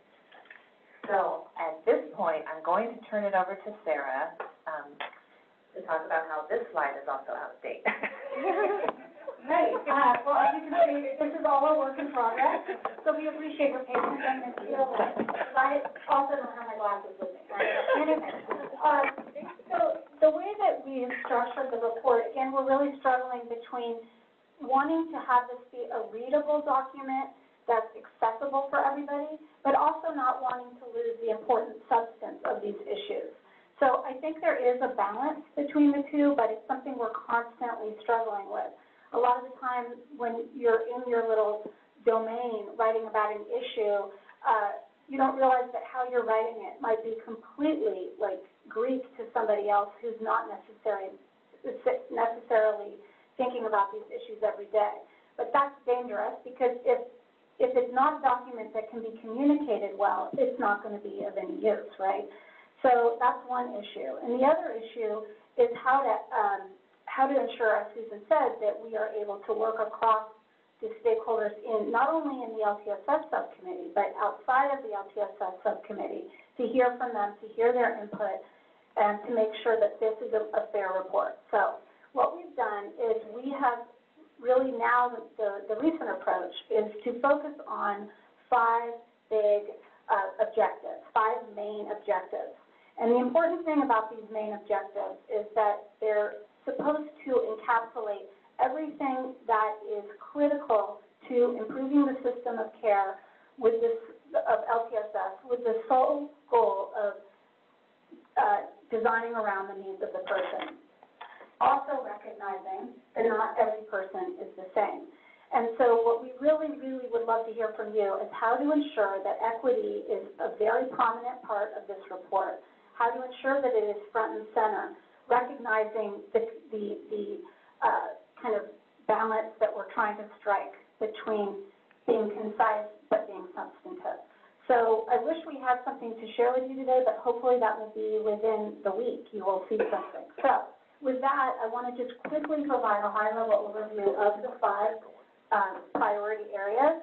I'm happy to answer questions about what is contained within those areas, but really after that, we'd love to hear from you about how to frame equity in the report. Kim? And I just want to add, the report, the first draft that was discussed at the subcommittee on January 27th is posted. So if you do want to see kind of that stage of the process, there is a 40-page document with 45 recommendations in it, 50, 60. So when you hear them talk about what is focused leadership, you can find that leadership section in that old draft and get a sense of, oh, this means these things. So there's some raw material out there, but it has been heavily refined since January 27th, and it's going to be continually refined on the way to March 2nd. Right. But there is that more detail there if you want it. Right. Yes, very important point. So the 5 big priority areas, again, each of these are critical needs that need to be met in order to meet the goals of the master plan related to LTSS. Equity, we really think, as I said, is something that not just crosses overall issues, but needs to be prominently featured. So, for example, the first priority area that the focus is leadership. So you can't move the system forward without really strong leadership, starting with the governor to the Health and Human Services Agency and the state, and also down to the local level. So that's the first area, and we have a few objectives underneath that. The second is this issue of navigation, and we've really struggled with what's the terminology there. But essentially what it's trying to get at is how do people access services? Not what services there are, but how do they get there? I'm sure a lot of you have seen in your own work and in your personal lives the challenges that people face across all areas of the state in just trying to find and locate the services they need when they need it, but also in the tremendous fragmentation that exists across the whole system, from healthcare to long-term services and support to housing to transportation, et cetera. And then the third kind of priority area is the issue of what services are available. What is the access to care, to services and supports, and what's the infrastructure surrounding that? So that's where you get at a lot of the unmet need, and where I think a lot of equity issues are really featured in terms of where people live and not being able to access services, cultural competency of services, just to name a few. The fourth big priority area is workforce. And this also is a really critical area when you consider the equity frame, because as you all know, we don't have a workforce that's prepared to meet the needs of our diverse population.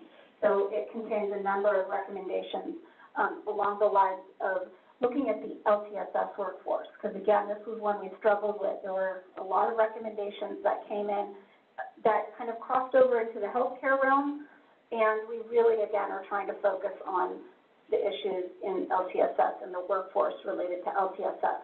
Not just paid workforce, but also critically important is the unpaid caregiver workforce of family and friends who provide support to older adults and people with disabilities across the state. So again, trying to represent both of those workforce needs in that area.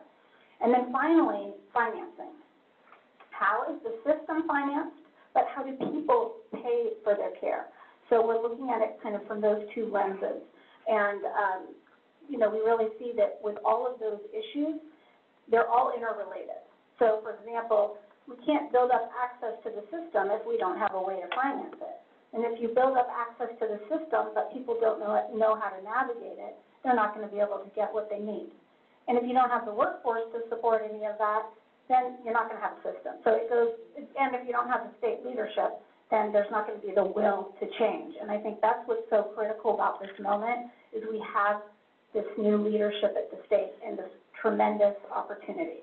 So that's, Susan, is there anything else you want to add in terms of the very high-level kind of organization of the report? Oh, I will add, we're trying to encapsulate within that in the report what are some near-term big ideas within each of those areas that can be acted on in the immediate future. Not just what the term is low-hanging fruit, because low-hanging fruit are important, but they often aren't the big system change issues. So what are the big system change issues that can happen in the near term under each of those areas that the committee can bring forward as a high-priority recommendation for the state to consider? So that's something else that we're currently working through. So it's a work in progress, and that's why this is a really helpful conversation to have now. I know it would have been, you know, to have something to respond to would have been maybe more informative for all of you, but at the same time, it helps us to go back as we're working through this next draft to hear your feedback and your thoughts. So, thank you. Okay, here we go. We have a system where we'd like you to turn your card up if you're in the room, if you'd like to get in the queue. Look at Donna and Leandra modeling. Thank you very much. And we also, Maria, help me with who's on the phone. Okay. Here. Let's see. I wasn't paying attention until I looked over here. So can we start with Leandra and go around? And sorry. Thank you, Nancy. Thank you. I'm really excited about all that's outlined here. You mentioned cultural competence when you were talking about access to care, and I believe the word is of the day. So wondering, and I haven't seen the report, but within your report, is that how you all, is it the term you used, or could there be an updated term? Oh, absolutely. Right? So more focusing on cultural responsiveness, or the term competence, I think it would be helpful. And I don't know if you put that in the report or not, but if so, then. So that's really helpful. Okay. Yeah.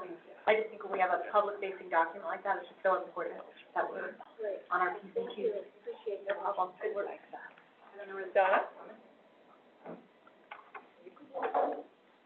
Haven't sat on and listened to some of this big idea report. The only other thing that I want to make sure is we've been talking about strengths, but also the how we tend to view things, and I'm kind of say the same thing. I know everything is person-centered, but for many of our cultural and ethnic groups, we're not person-centered as much as family-centered. We make decisions literally as a family for a person in collaboration with that person. So I want to make sure that as we continue writing our reports, that we take that into, because sometimes you'll call and they'll say, well, I can only talk to the older adults. Yeah, you gotta talk to all of us. When we go to the home visits, you're gonna see everybody. And Donna, can I just say,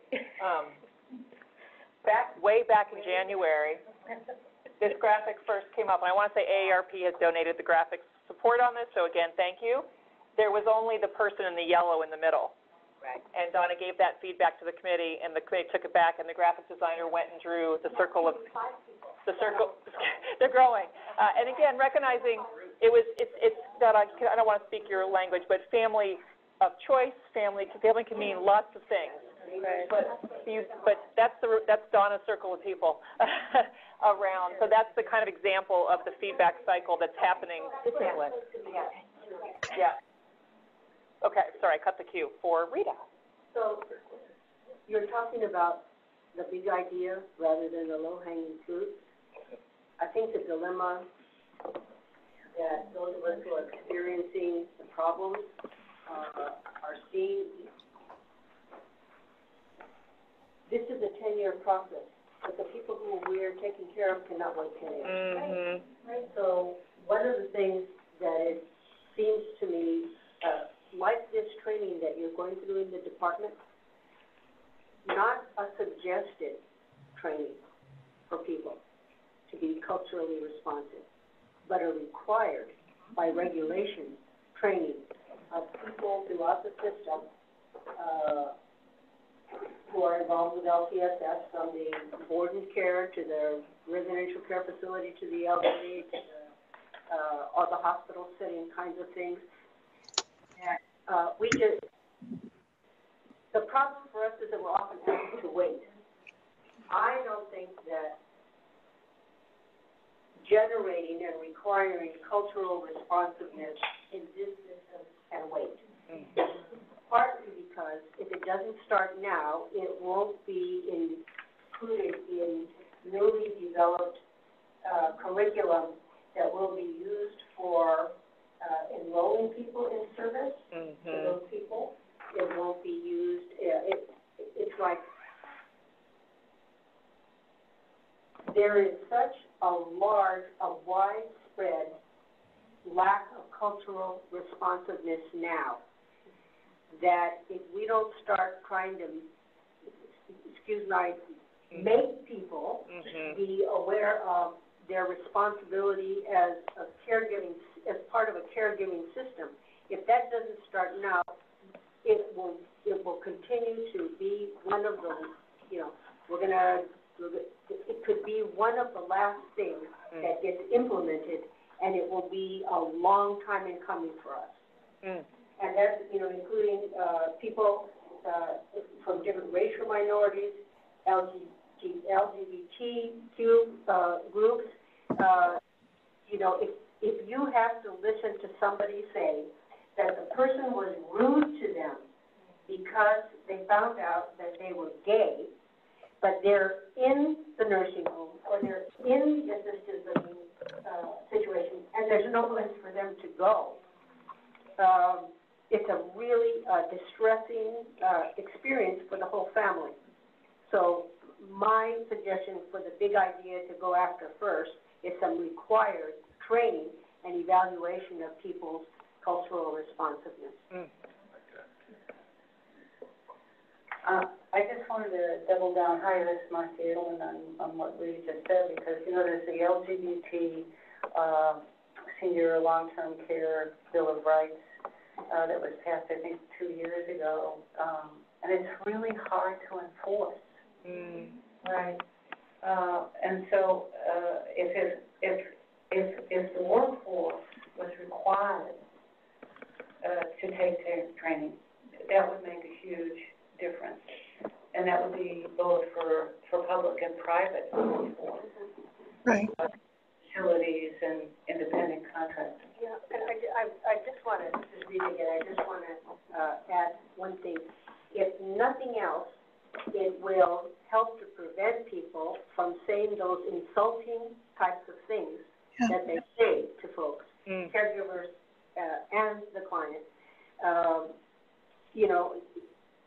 I respect people's religious positions, but when you're working and getting paid to give a service, in my mind, you have already agreed that you will be more responsive. So people can keep their points of view and their biases. I just don't want to hear about them. Hi, I'm sorry. This is Valentine Villa here. I just wanted to support what's been said and just offer something up. Of course, my teaching and background is in social work, and the term that we use now is cultural humility rather than cultural competency, because it sort of puts the responsibility on the individual, and in this case, it would be the providers, to really, it's about self-reflection, looking at our own biases, looking and constantly examining our behavior towards others. And so I think that's just important to recognize. Thank you, Dr. Villa. Sure. Edie. Yeah, well, this is big work. I mean, you think about engage in the work that we're doing, we're talking about 50 plus, and that's 3 generations that we're looking at, trying to think about what fits 3 generations. I love this work as I get to shape things for when I'm going to be there, when I need these services. So a couple things around cultural humility. I learned that term from Sylvia, so thank you. And I think cultural humility, but also cultural relevance, which can mean a lot of different things in different communities, but really, rather than responsive, it's really relevant to your local community. And just piggybacking on Valentine's comment, it really needs to happen at a policy and practice level. Right. Starting at who's designing it and who's then delivering the services, that's all in there. The other 2 things that stand out for me are, what I see are really big issues around LTSS is navigation. We are service rich in many places, and people do not know how to get to those services. Right. So this idea of a care navigator in different, whether it's a medical setting or nonprofit or library, I don't know, in many different settings, but really that is a big challenge for people. And the other one I think is probably the biggest challenge, whether it's culturally relevant or not, is the affordability.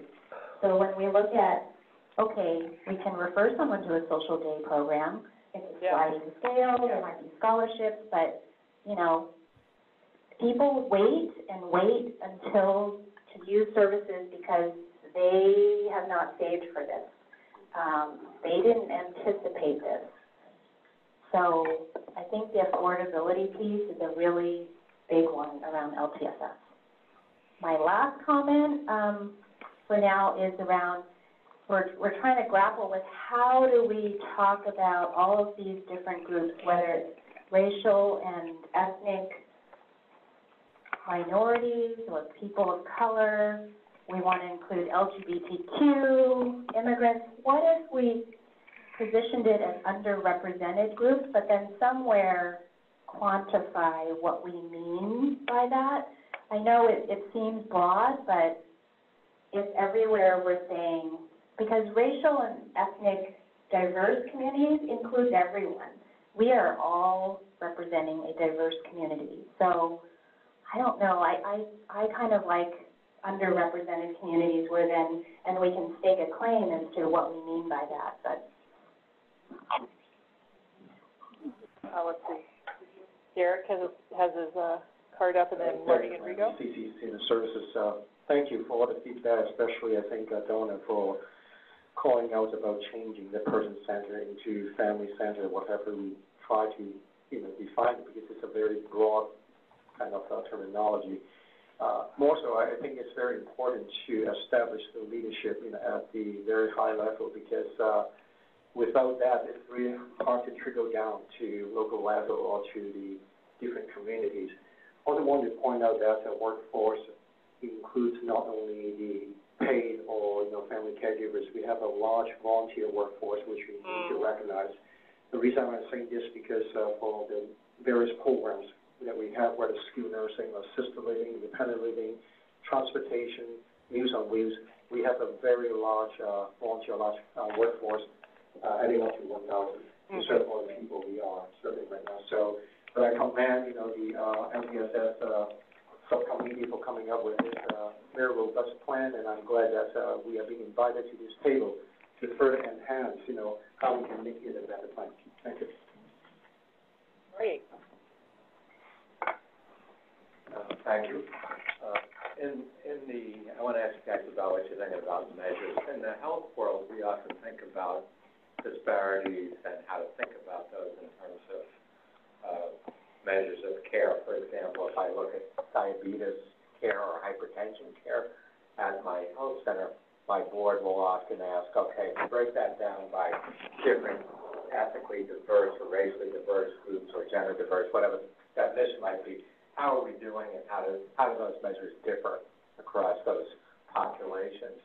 I'm sure in the LTSS area there's some things that you guys are wanting to look at. I know we have quality stuff referred to in the plan, but, you know, what are you thinking about how we get that kind of data, just to understand how different subgroups are doing and how we might judge something like nursing home complaint database, for example, and how that varies by certain subgroups?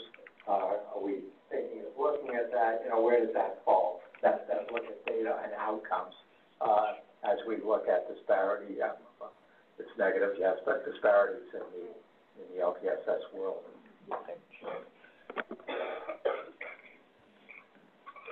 Well, first of all, Susan and Sarah, it's been tremendous work. I commend you and the group and everything that you've been doing, and so. Can I get that comment? Oh, I'm sorry. No, I know, but will you comment on that, or just? However you want us to do it, Sure, let's talk about, you want to have a response to the metrics question? That seems like the most logical. And do you want to take it, or do you want to have research sub Carrie, or Donna, or Dr. Lincoln?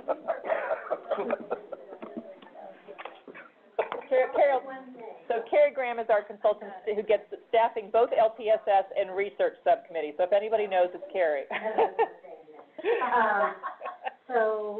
The research sub is definitely, looking at issues of equity. Every meeting that we've had, we've tried to lift up different groups, and as we actively try to create this dashboard, we've been talking about data sources that, you know, what's the first thing you do? You make it so these issues aren't invisible.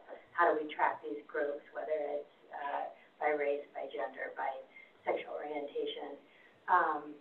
And the other thing that's happening soon in terms of the cross-pollination efforts, which is we're just starting to get into this, is that the research subcommittee leaders on LPSS, which includes Donna and other people, Kathy Kelly, Catherine Keatsman, and Gretchen Alkema, are going to be coming to talk to the LPSS subcommittee on March 10th to talk about dashboard, as well as the other kind of goal of the research subcommittee, which is this data gap analysis and kind of a research agenda or an evaluation of the master plan.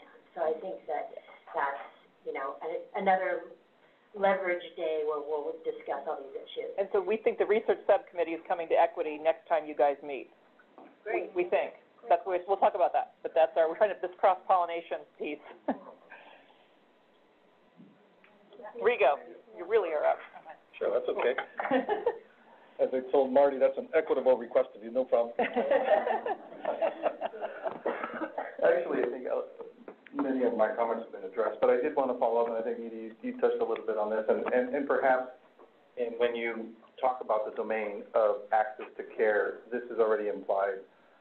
But I just want to make sure, one of the issues that I keep sort of raising as, you know, so through the SAC conversations as well, when we've had model, you know, sort of plans come from the different locations throughout California, I often ask, well, these are, you know, great programs, but do diverse communities, underrepresented communities, are they aware of these programs?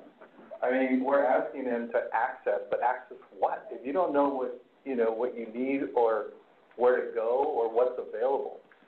So I think as you develop this plan, and forgive me if you've addressed that, and so I look forward to hearing if you have. But if it hasn't, I think it needs to be, because, like, how are you outreaching? Well, you know, here's an example I hear. Well, you know, we reached out and we have, you know, we could see that we have communities of, underrepresented communities within our services. Yeah, but those people are already there. How about those that are not there? How are you reaching them? And how are you measuring that change based on it? And how do you know what you've done is successful? So, sort of wanted to, Let's see. I want to have Catherine and Betsy and Kiara and a couple more, and then we'll try to come to what our next step on this one is. Let's come back around. Catherine. Just pulling on two threads, we talked a little bit about the impact of immigration climate earlier, I think, before we started this presentation. And I think that has a lot to do with how we need to think about addressing equity as by way of an example. And, you know, the state has done a good job providing increased access to Medi-Cal, for example, for people whose immigration status would not otherwise make them eligible, and funding that through a non-federal way. And I think us thinking through, like, how might that apply to other LTSS services to ensure that a community has access to something that they might otherwise be denied is an important thing that I don't think until listening to this conversation, I really thought through, and so we might want to just look back about that as one example of something that could be enhanced in the plan we're doing. Kiara. Well, one is just a comment, and one is just, the other is a question. And we've been talking a lot about language, whether it's racial and ethnic communities, diverse communities, underrepresented communities. I'm just hoping we can all agree not to use minority communities. Yeah, right. Just a misnomer at this point. And my other comment is, to talk about equity, do we have the underrepresented groups defined that we're actually going to be trying to create parity for? Are they defined which populations we're talking about in the report, in the final master plan? Will they be outlined? Which populations in specifics that we are referring to in terms of trying to create equity for? So the partial, and I heard you on the first point about minority. We all think we heard that. And the second piece is yes and no. This is the language that, again, in this iterative process that was the equity, health and social due to age, disability, geography, income, race, ethnicity, immigration status, language, religion/faith, sex, gender identity, sexual orientation, and family status. That's the current working. Okay. Let's see. I just want to acknowledge the captioner needs a break. So are we going to give her a break? Okay. So I'm going to somehow, we're going to have these comments, and then the captioner will come back. So if there are people on the phone who need access, we will address that on the fly. I'm trying to figure out how to do that, because we need to hear all the comments, and then maybe I'll try to get to next steps in 10 minutes. So the captioner's back so they can hear the action items and share that out so we're fully accessible. Marcy.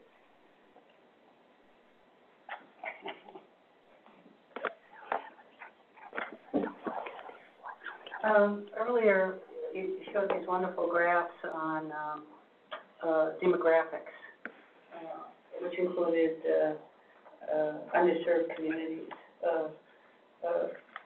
primarily racial diversity. And the LGBTQ community was not represented, and so there is an urgency. And that urgency is the collection of data at the state level. You know, we cannot create good policy and programs without good data. And I know that, I think it's several departments at the state level are supposed to be in the process of collecting data, but I haven't seen anything yet, and I know it's been a couple of years, and maybe we can speed that process along. The SOGI issues, yeah. Betsy. Hi, Betsy Butler. I want to underscore what Rigo was saying, and it's been something that has been a major concern of mine when my father was diagnosed with Alzheimer's. My mother had no idea what services existed, and so to have access to them is really, really important, but to not even know where to go, which I know the state's looking at. You got, to be able to go one place and figure out what you have. It's a horrible learning process. Secondarily to that, when we talk about families and families of choice, I really want to point out the people who have nothing, who have no one, who are afraid to leave to talk about it, who are truly so isolated, who are so fearful. How do we get to them? And I think a lot about the veteran population, because I've done a lot of veterans work, and just, they don't want to go out for benefits, they don't want to talk about it. And so anyway, the people who really are truly alone, how do you communicate with them? And I'm very selfish in this, considering I have no family, I have no kids, whatever, so it's all going to be my friends. But we get so many calls about people who are just so isolated and have no idea where to go, and at that point, they're so desperate, it's just gone too far before they've gotten any services. So I just want to put them in the mix too.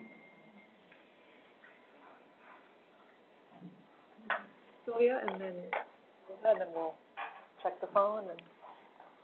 Thank you. Thank you. Just to share some thoughts, I have like 4 points I'll try to do. I really appreciate the discussion around culture and cultural humility. Cultural wholeness is another term.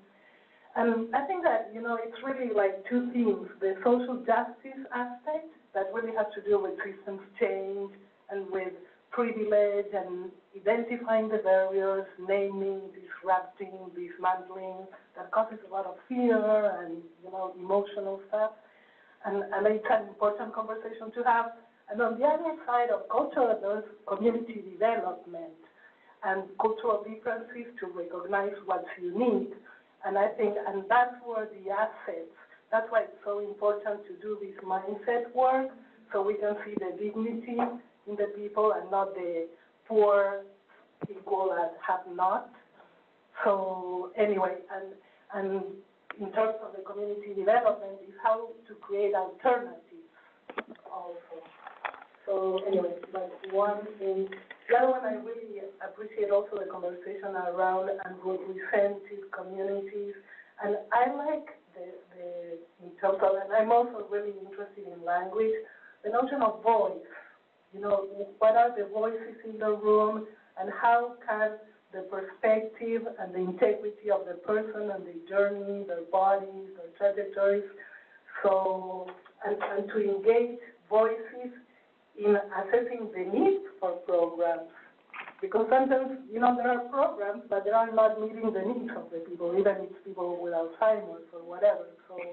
So how to, as I say, engage the voices, and also appreciate that for some, cultures, it's not person-centered so much, but it would include the family. And I would love to see the word intergenerational more. Yeah. Because really, I also my father died 2 or 3 months ago, and my mother also, so I'm kind of coming out of that time for myself. And I like, to think about a circle of care around the person. So not just all the responsibility waiting on the shoulders of the closest relatives. So a circle of care, a community approach, and intergenerational, creating that. And then the last comment, I'm not very familiar with this, but when you were talking about workforce, I understand that you're talking about paid and not paid because it's really the caregiving. And there's a term that I don't know much about, but I like it, and it's caring labor. And caring labor has a political dimension because, in current society, a lot of caring labor is like, oh no, reproductive justice, and even just good health is taken for granted. You just show up to do the work that you get paid for. But so to bring, I'd be happy to do some research myself and share more about it. Thank you. Thank you.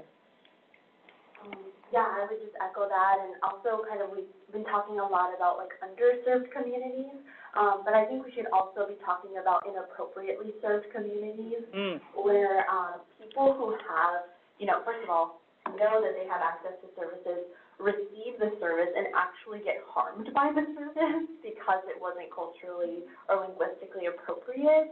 And then that also creates a trauma, and then the person just never wants to return for any type of follow-up.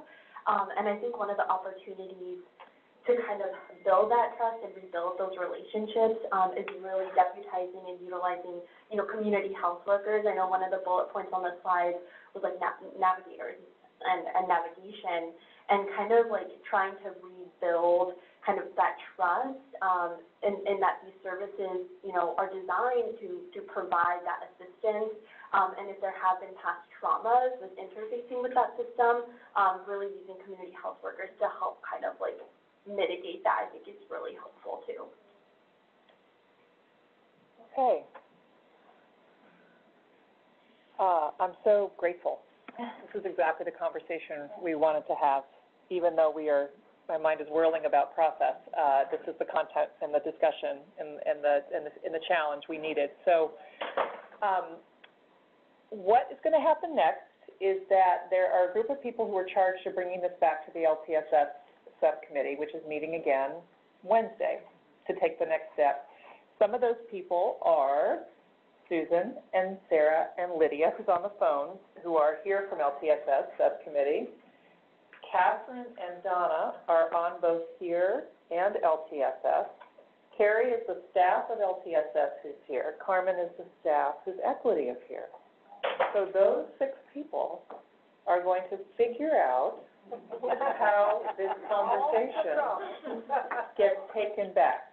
And I think we've all been taking notes, and we can think about who's writing it up. So I do feel like a document is needed, although that can be hard, or a slide to summarize so much. But I do think it needs to be agendaized and reported back. And I would also, we never miss a chance to ask someone to volunteer to help. So if there are, I did not call your name, but you feel like you have in the next couple of days time to help us capture this or even review it to make sure that we got it right, we would welcome that help. And you don't have to have letters after your name, LTSS or otherwise, to provide us that help. So those are people who already have that responsibility, and we welcome others who could help us with this first practice of taking it back and reporting. And Kevin has a thought. Well, just that we did this very quickly and without a lot of information for you all. So I wouldn't want to disclose opportunities, even though we're in a tight window here, to put something back out to the work group here with some opportunity to provide in writing further reaction based on, I think probably we can also do some improvement of the questions that we're forming into the tool and ask you to react to that. We didn't even get to like some basic questions. Some of you were able to say, here's some of the main issues we see in our community. But maybe so that opportunity to provide some written feedback. Yes. Well, and this is another piece of this process. So there's one feedback loop, which is making sure this meeting, some part of this meeting is reported back on Wednesday. But then they also are going to share the next draft with everybody, let's say Tuesday. And they're going to let us have until Friday to comment on it? Let's say Friday. So all of us will have from Tuesday to something, a quick turn to see the document. And that we will include the equity work group in that distribution and that clarity around timeline and who do you email with that. And then I think the question for Kevin and Rigo is right. Do you want to try to funnel equity work group comments and say, dear equity work group, we just got the draft from LTSS. They're talking about it tomorrow. Send any feedback to us by Friday. We'll get it. Do you want to do that sprint next week? So I'll just ask that. So we can think about that. I think it's the question of bandwidth, right? But I think ideally it should go through this committee. I mean, because what we'll probably find is lots of input, but common themes. And so then I think it would be our job to then identify those common themes and consolidate that so that then we can give that report. Yeah. So let's see if we can map that in bandwidth and how much Carmen and Carrie, I can all help, because we are both trying to empower stakeholders to do the work, but also not leave them out there to do the work. So it's that balance there. But I think those are at least the immediate 2 feedback loops is this conversation to the meeting Wednesday, when the draft comes out, a process they're consulting to get written feedback back to the committee.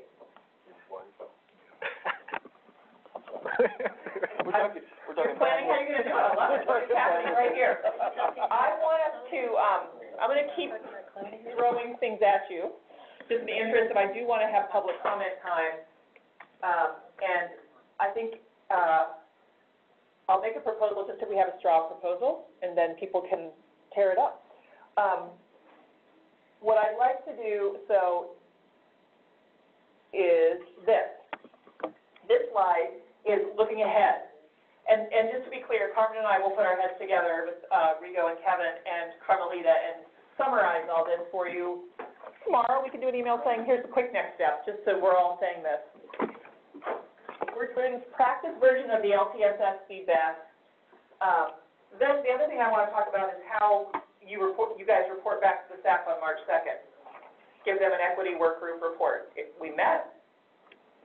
Here's what we did. we practiced with LTSS, here's what we learned, what we'll do different next time. Then, in March, we'd love to bring you the data dashboard template, so you can start to see how the research subcommittee is looking at, dare I say, person-centered objectives, key drivers, breakdown by demographics or SOGI or gender.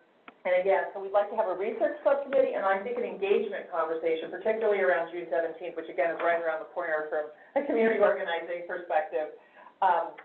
So maybe we could do that and then hold till late April, early May, these other 3 content areas, which are also massive, so that we have reports to give in May at the staff, you might have noticed, has already decided we have to meet twice in May. This is too much coming at us, so they've already asked to double their days. So May is May 8th and May 18th to 28th. And then we'd like to meet one more time this summer. That's a straw proposal, and there's a lot of flexibility with that. April, you could meet twice for a half day. April, we could say, oh, let's just do one whole day and power through. You could say, I don't want to meet in April. I want to meet first week in May, right before the May revise comes out. So I think we're open, but maybe we could get a couple minutes of feedback on, is it better to meet for a half day every month and just get in a cadence?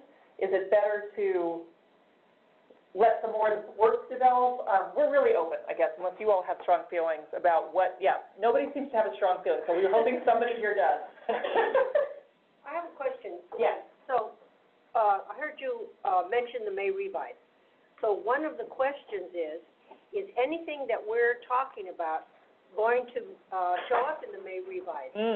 That is the question. Yes. So if there's any possibility of that, although I know the May revise is probably almost already finished, given the way the system works, that, I would rather see us meet again in April. Yeah. My translation of the executive order with the only thing due in March is LTSS, is that LTSS is most ripe for, that's tea leave reading. So that's why I think this March 2nd, what is the LTSS priorities, is on such a fast track. Okay. Which isn't to say there aren't many other things that are urgent. So sooner is better, but we are really in it for the long haul, the 10-year plan too. If you have any reactions or thoughts, otherwise we will go away and come back with a proposal. But if you have thoughts about less is more, half full. How did this feel today? To me, this ended up feeling a little bit short. Do we think we generally need just a longer time together because it takes a little while to get into the space? Before making the travel to here, let's spend a little bit more time together, and I would love to have more to respond to and to digest. I am done. Edie, you can pass it next to you, Okay. Edie's, well, no one can hear me either, but. I would prefer a longer time together. It feels like today is sort of like catch up. Yeah. But once we have a little bit longer time, we can really dig down a little deeper and really maybe get ahead of it, maybe. Okay. This is Rita Stein. I'm assuming that because of the changes that needed to be made in the LTSS document, we obviously, didn't have it to look at it in advance, although many of us have seen portions of it or all of it. Are we assuming that we will have documents in advance? Great question, Rita, great question. So, I was asking for the March, Carrie, we're gonna affirm that the research committee could bring a data dashboard template to this group to look at. They could look at both the actual template tool that the research subcommittee, as well as maybe the CDPH Let's Get Healthy California dashboard, which is what we're thinking is the model for the design of this. So there are things, the question was, we'd like to see things in advance, have the materials ready to review before we meet again, which is beyond valid. So we want to make sure the March meeting is scheduled when there is enough data dashboard research committee feedback to review. And then there'll certainly be enough June planning. We have to get that. The first planning call on that is next week. So that'll be ready in March. The thing that's tricky for me, and this is Jennifer Ram, because she has livable communities, health and wellbeing, economic security, and safety. And so the later in April, the earlier in May we make that one, the more robust that'll be, right? Your work group will have your, looking at Marty, your work group on health and well-being will have recommendations by late April. I mean, 2 months from now, there'll be some, real substance there. And not 40 pages. You heard it here first, not 40 pages on health and well-being. Should be. You can hold them to it, all right? And I think Nina can say that by late April, 2 months from now, she'll have livable communities and purpose coming together with Jenny Chin Hansen. And Kevin, you've already gotten started, I'm sure, on economic security. Oh, Basically done. It's done. So as soon as they're ready, we're ready. No, just kidding. So that's the question on that one, is how late do we push it to be late enough that they have something for you to react to, but not so late that it's done? Well, yeah, I don't think we have to worry about the latter. I think that's just a commitment we should make, that the schedule we plan should be that there's substantive things to react to. Okay. Yeah. And we got 2 of the 3 captains here, so we'll just pin Nina down. Okay. So it's sounding like a longer meeting in March to do data research. And We're not even presenting the data dashboard to SAC till May. right, no, I think it's a template. We're not, It's a template though, right? we're gonna. Because you're having 4 research subcommittee meetings and you're having a template, so this folks will look at the template and say, that's not, they can give advice on that.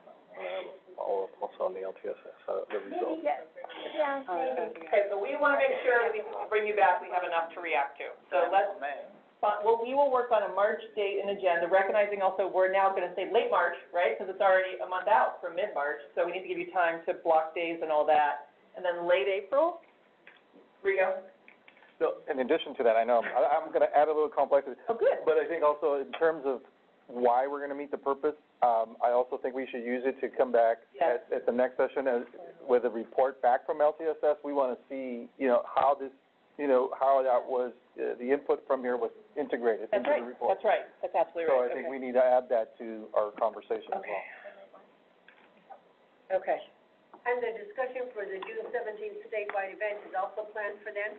Well, I'd like to get your input right as we start that one. So, I mean, that's the other thing we could do is, we could have a webinar conversation about just that very soon.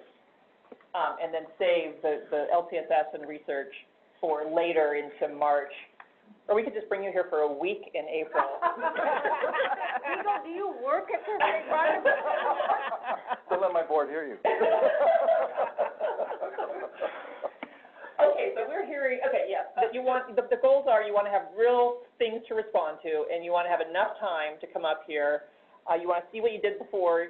Okay, these are things we can use to drill down and get these dates and these agendas and these times blocked. Unless you have the solution, Edie. Oh, shoot. I have a quick question though. June 17th, did you choose that because it's after the budget per se, not before it's been signed, but, Trying to, clear a little space for people and find a clear Wednesday. And then before July, when everyone goes. So I'm just saying, do you want to focus, so do you want to focus on that at the meeting, the budget, and what's happening, or is there much going to be in it, I guess, maybe? At which meeting? The budget, is the budget You mean? going to affect, is there good stuff in it that somehow would impact the work we're doing right now, or is it like another year away? At May 10th, we're going to have the May revise on May 10th, probably, right?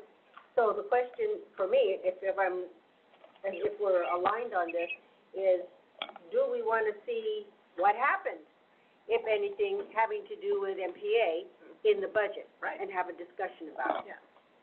What is the governor moving on now? Yeah, it's like if it's about LTSS. There has not yet been a lot of coordination between what's happening at the MPA and the current legislative and budget cycle, because there's just so much that SAC is wrapping its arms around. Okay. So I'm pretty sure that you weren't looking at that date strategically related to the budget cycle, but rather just strategic of the calendar. So there might be some stuff, but it won't be that strategic. Right, I mean, best case scenario is there's something to celebrate, but that's not what we're planning it around. Okay, yeah. We'll count on it. It's a year early. We can't wait, says Rita. Yeah. Something. We really can't wait. Not looking at, how the May revise is going to impact the work we do here, but maybe how the May revise impacts our presence here, because many of us That's are where I was going. associations. Yeah. And so we'll be busy. Yeah. Okay. and I will compare, I have about 15 next steps caught, but before we do that, I do want to give a chance for public comment from people in the room and on the phone. First, let me turn to you. Does anybody on the phone have their hand up? You can ask them. Anyone in the room like to make a comment on any or all or questions? This was hard to figure out how she's going to bring the template.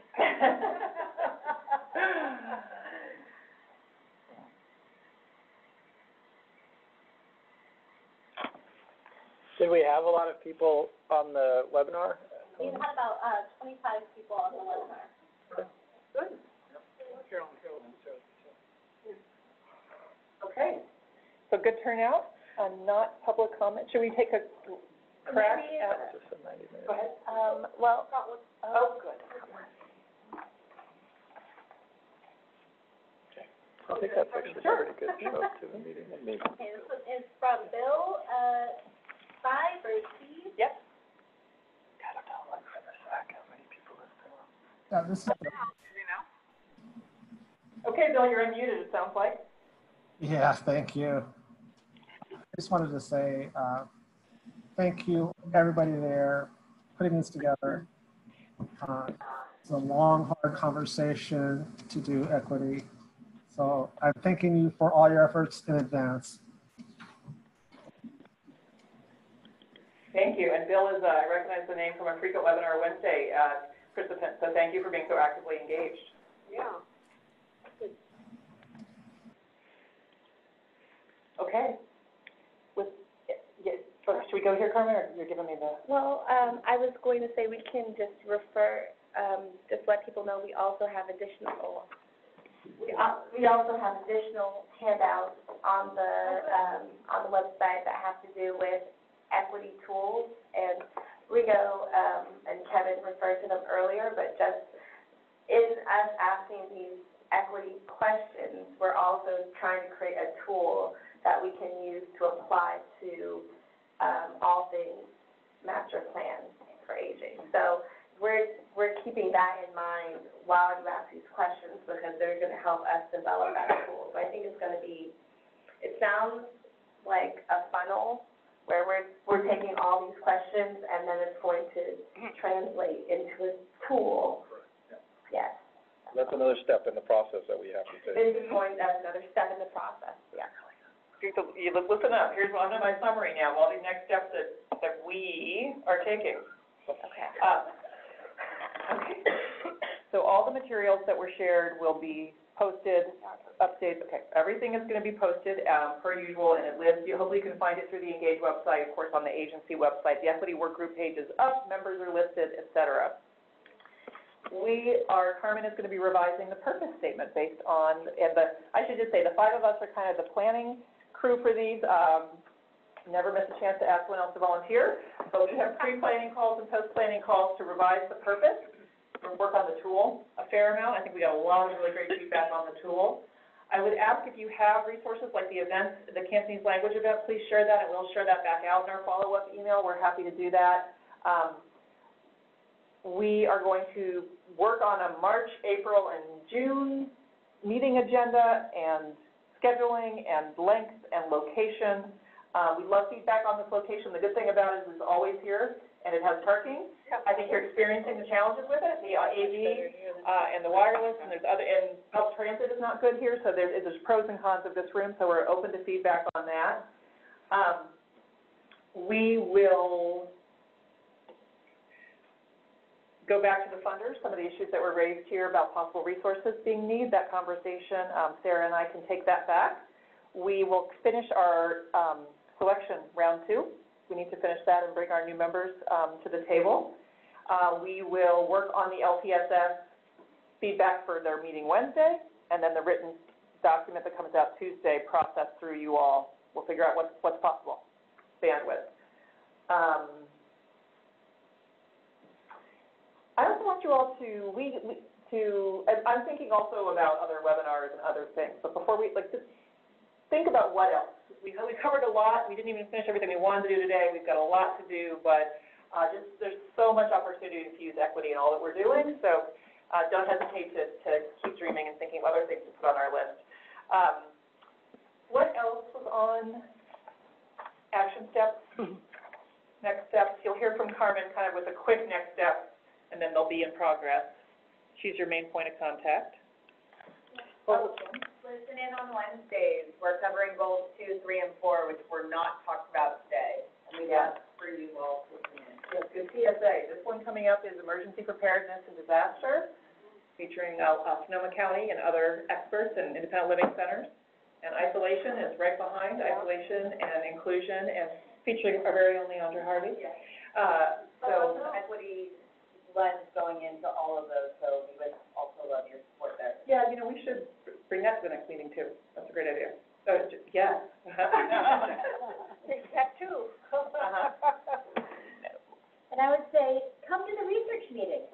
Come to the research meetings and as our guests and give input on how you want to see equity lifted up in the dashboard and the data gap analysis. And the research meetings, so all those meetings are calendared publicly again on our webpage, so I want to give a special shout out to the research meetings. The show is on the road. They went to UC Berkeley, and then in February, we're going to Stanford. Laura Carstensen is hosting the research subcommittee. In March, we're going to West Health. We're going to spend the morning touring geriatric ER. Do I have that right? And then go back to West Health for the meeting. And then, are you hosting? Yeah. Donna? Donna's hosting? Not Donna. Dr. Banks? The Leonard Davis School of Gerontology. Yes, thank you very much. Is hosting in April. So it's both a chance to be at some of the world's leading research institutions with our research subcommittee, which is packed with leading researchers, and see what's happening with the dashboard, see where the data gaps are, and also see some groundbreaking research in amazing settings. So we would welcome people there. I don't know where we're going to be in May. I won't even try. That was as far as I can get. We're presenting to SAC in May. Okay, we'll be here, yeah. Kevin? I would also say that there's just so many meetings. I think on the equity issues in particular, don't wait for the right opportunity or the right question to be posed to bring the idea. We're working to do that. But also, I think, like as our conversation today, any ideas that are getting lobbed in, I think I'm worried about blind spots we have in this space. And so the question might not ever get framed properly, or the right meeting might not happen. So please don't wait for that. Feel free to speak out of, even if it feels out of turn, whether it's directly to CDA or to Rigo or I or Carmelita or any of your colleagues. Like, I think we just need to get the ideas collected, especially that'll help give us a little bit of guidance. Similar thing, if there's one piece that is your thing, that you're an expert on and you say, you know, you want to really hang on to, let us know that so we can say, okay, it's this webinar, it's this committee, it's this, and we can kind of give you the direct path on that issue. I know we're trying to be transparent, but sometimes I know now we have so much going on, it's overwhelming. Yeah. Derek? Yes. Since we talk about workforce, I know that the research committee is planning to go to Berkeley. Went to Berkeley already and go to Stanford and USC and West Health. What about UC Davis School of Nursing? Yep, that's it. They have a very robust program. They have a lab actually will train the future workforce, on how to take care of seniors, and that's really essential components in the whole game plan. And we have Talbot Young, who actually formed the of School of Nursing, right? So.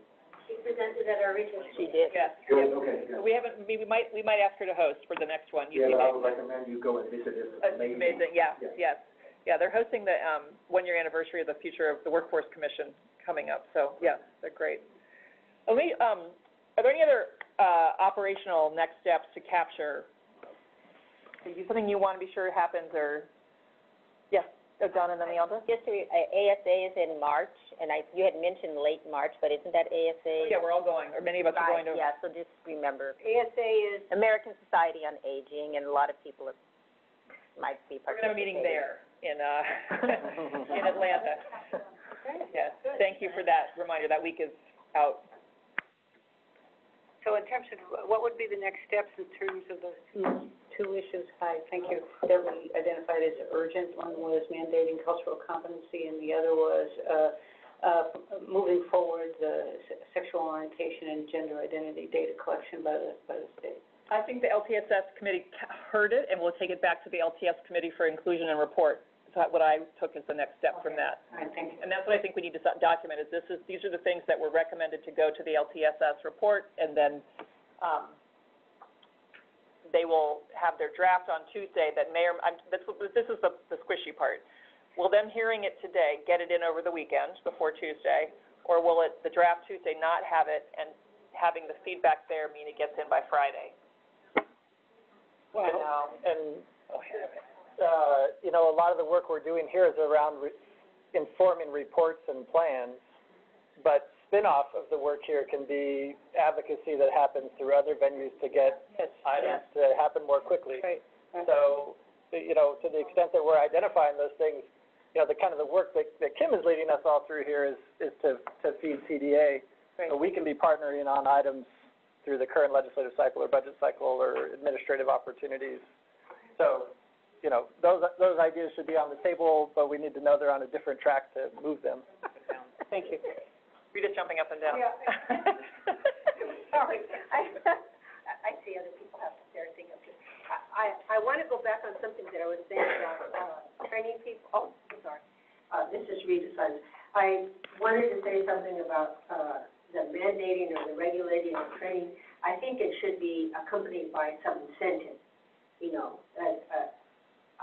when I say, I guess I was a little thinking about some things and got a little irritated there about, people choosing to do this or choosing to do that. But I really do think that, the state needs to look at, incentives for the people they're paying for doing the work. You know, if it becomes a part of the claim process, or people are allowed to claim for getting people trained, then it will be done. And as we all know, who have been in the claims business with the state, if you can't claim it, you don't do it. So, yeah, some sort of thoughtful incentive, CDU, something like that, I think should be included.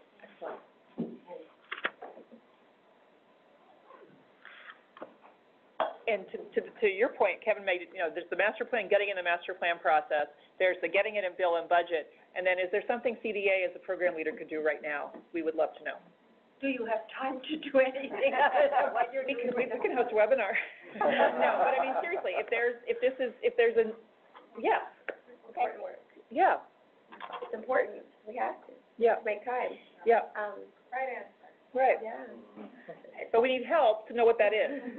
Right, So that's, right. Let me think on it. yeah, you can also ask us to do things just to straight up CDA. Right. Kim, I would like to add to what Rita just mentioned, the great idea, remember in the webinar on work opportunities for older adults and persons with disabilities.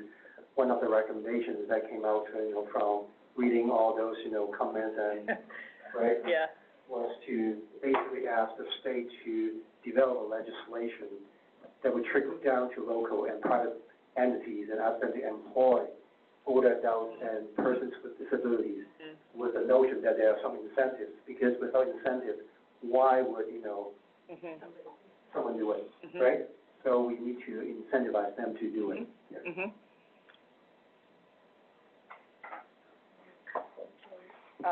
Jeffrey, Rita, are you up again? Hi, Jeff.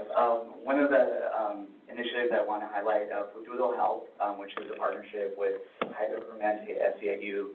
They're starting to recruit for their first class of students, and their goal is to train something like 10,000 allied health professionals by 2024. One of their priority areas is the aging population, so having some type of maybe webinar, you know, having conversations with them might be fruitful. Yeah. Doodle Health, Future Health.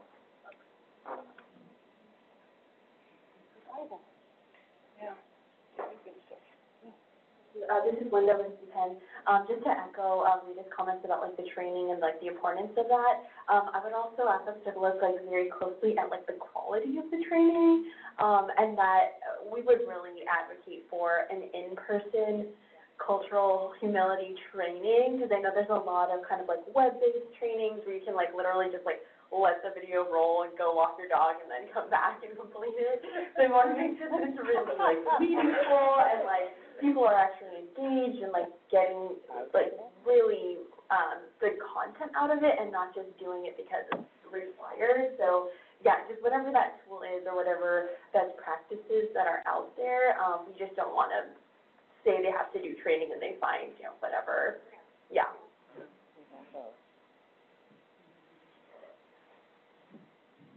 I love this conversation. Last year when we rolled out the CalFresh expansion to people with SSI, we did a series of webinars on the rules, you know, how to calculate benefits and how to calculate income with my policy expert. But we also did a series on how to serve older adults who are LGBTQ, older adults who are immigrants, and we had local people. And I don't know how many, you know, hundreds of people heard, and it wasn't required, and it was a webinar. But it set a cultural expectation, I think. It set a norm from that the state said you will be serving diverse populations and we expect you to do it well. So it's not the same as a requirement. But I do think there are ways that even with the limited levers we might have, we could normalize and get to where what you're talking about, in-person, high quality, required, and ongoing. There's, you know, the gold standard. But there's ways to start too. And the other thing is working with consumer affairs and the licensing organization there, that's something that should happen as well. Absolutely. Yes, yes, yes. Yes, put your stance up like I'm getting used to this. So one thing, I also want to echo what Kevin is saying is we want feedback as much as possible. Also, Kim's, where, you know, this is a process that is continuing. We're doing about a million things at the same time. So just for warning, you're not always going to have, we would love to look at a complete report for those who are drafting different things and you're saying it's not ready to show you yet, equity work group, so we don't want to give it to you right now. Don't worry about that because you've looked at it, so I think we need to look at it with our lens. So we don't want to look at finished products and then you haven't considered what we're thinking about in the equity work group. We, just like the LTSS, that was great. We had a whole 30 to 45-minute robust conversation on a shell that's still forming. I think it was good timing. You know, some people say, no, it wasn't good timing because, wait, it's going to come out on Tuesday. But no, it's transition.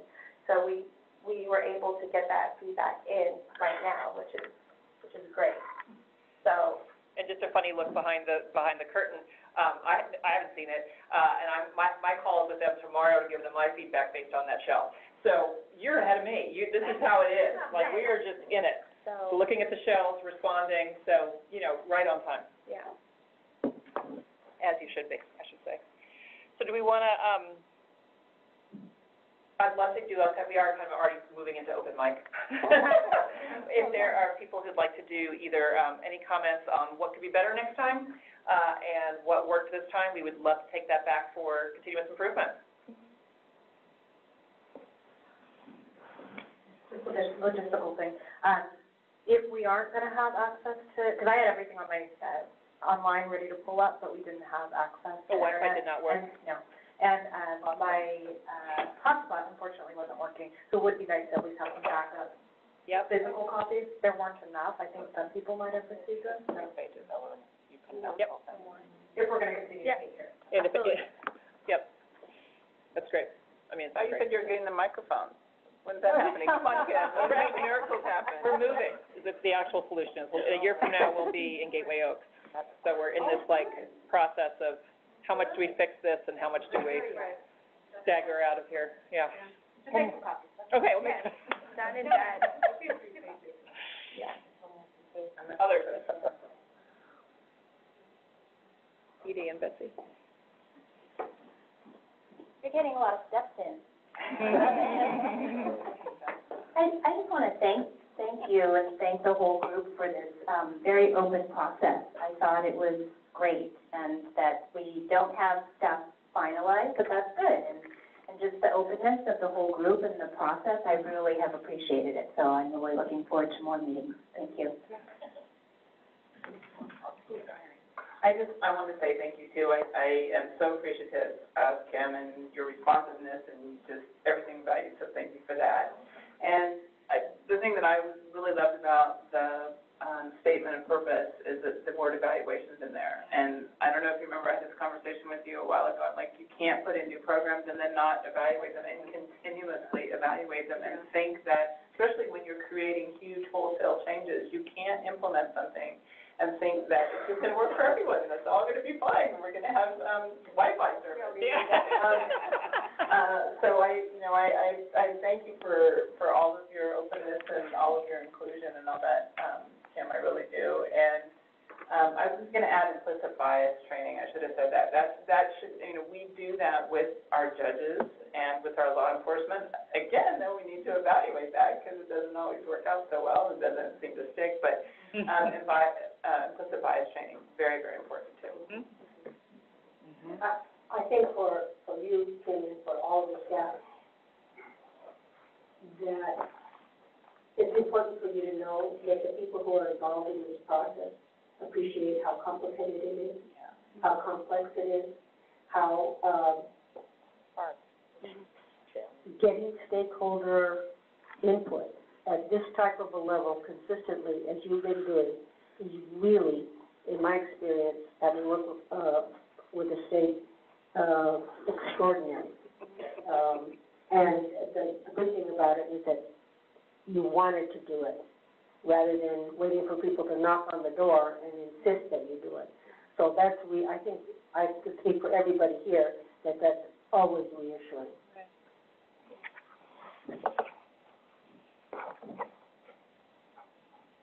I really want to thank whoever put together the reading materials and the references. I got to go through those, and I would like maybe in our next meeting if we could talk about the inclusivity, because when I read through about like how do we define inclusivity and how is that, I think that's going to be important for the dashboards a little, and also for other things, because I just, that one statement said, we can get people in the same area, but who's going to invite them? If you get them to the dance, who's going to actually dance with them? And that statement in there just like went, yes, that's what we need to understand. And I know we didn't get to that discussion, but I would like to see that next time.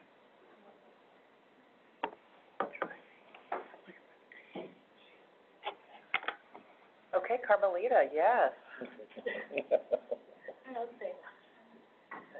I just wanted to thank all of you for staying engaged. I know we threw a lot at you, and we were shooting from the hip, or we were all shooting from the hip every now and then, but you all are examples of how we want this group to operate, to bring your best thinking, and to get to know each other as well. I mean, it seems like you all do kind of know each other.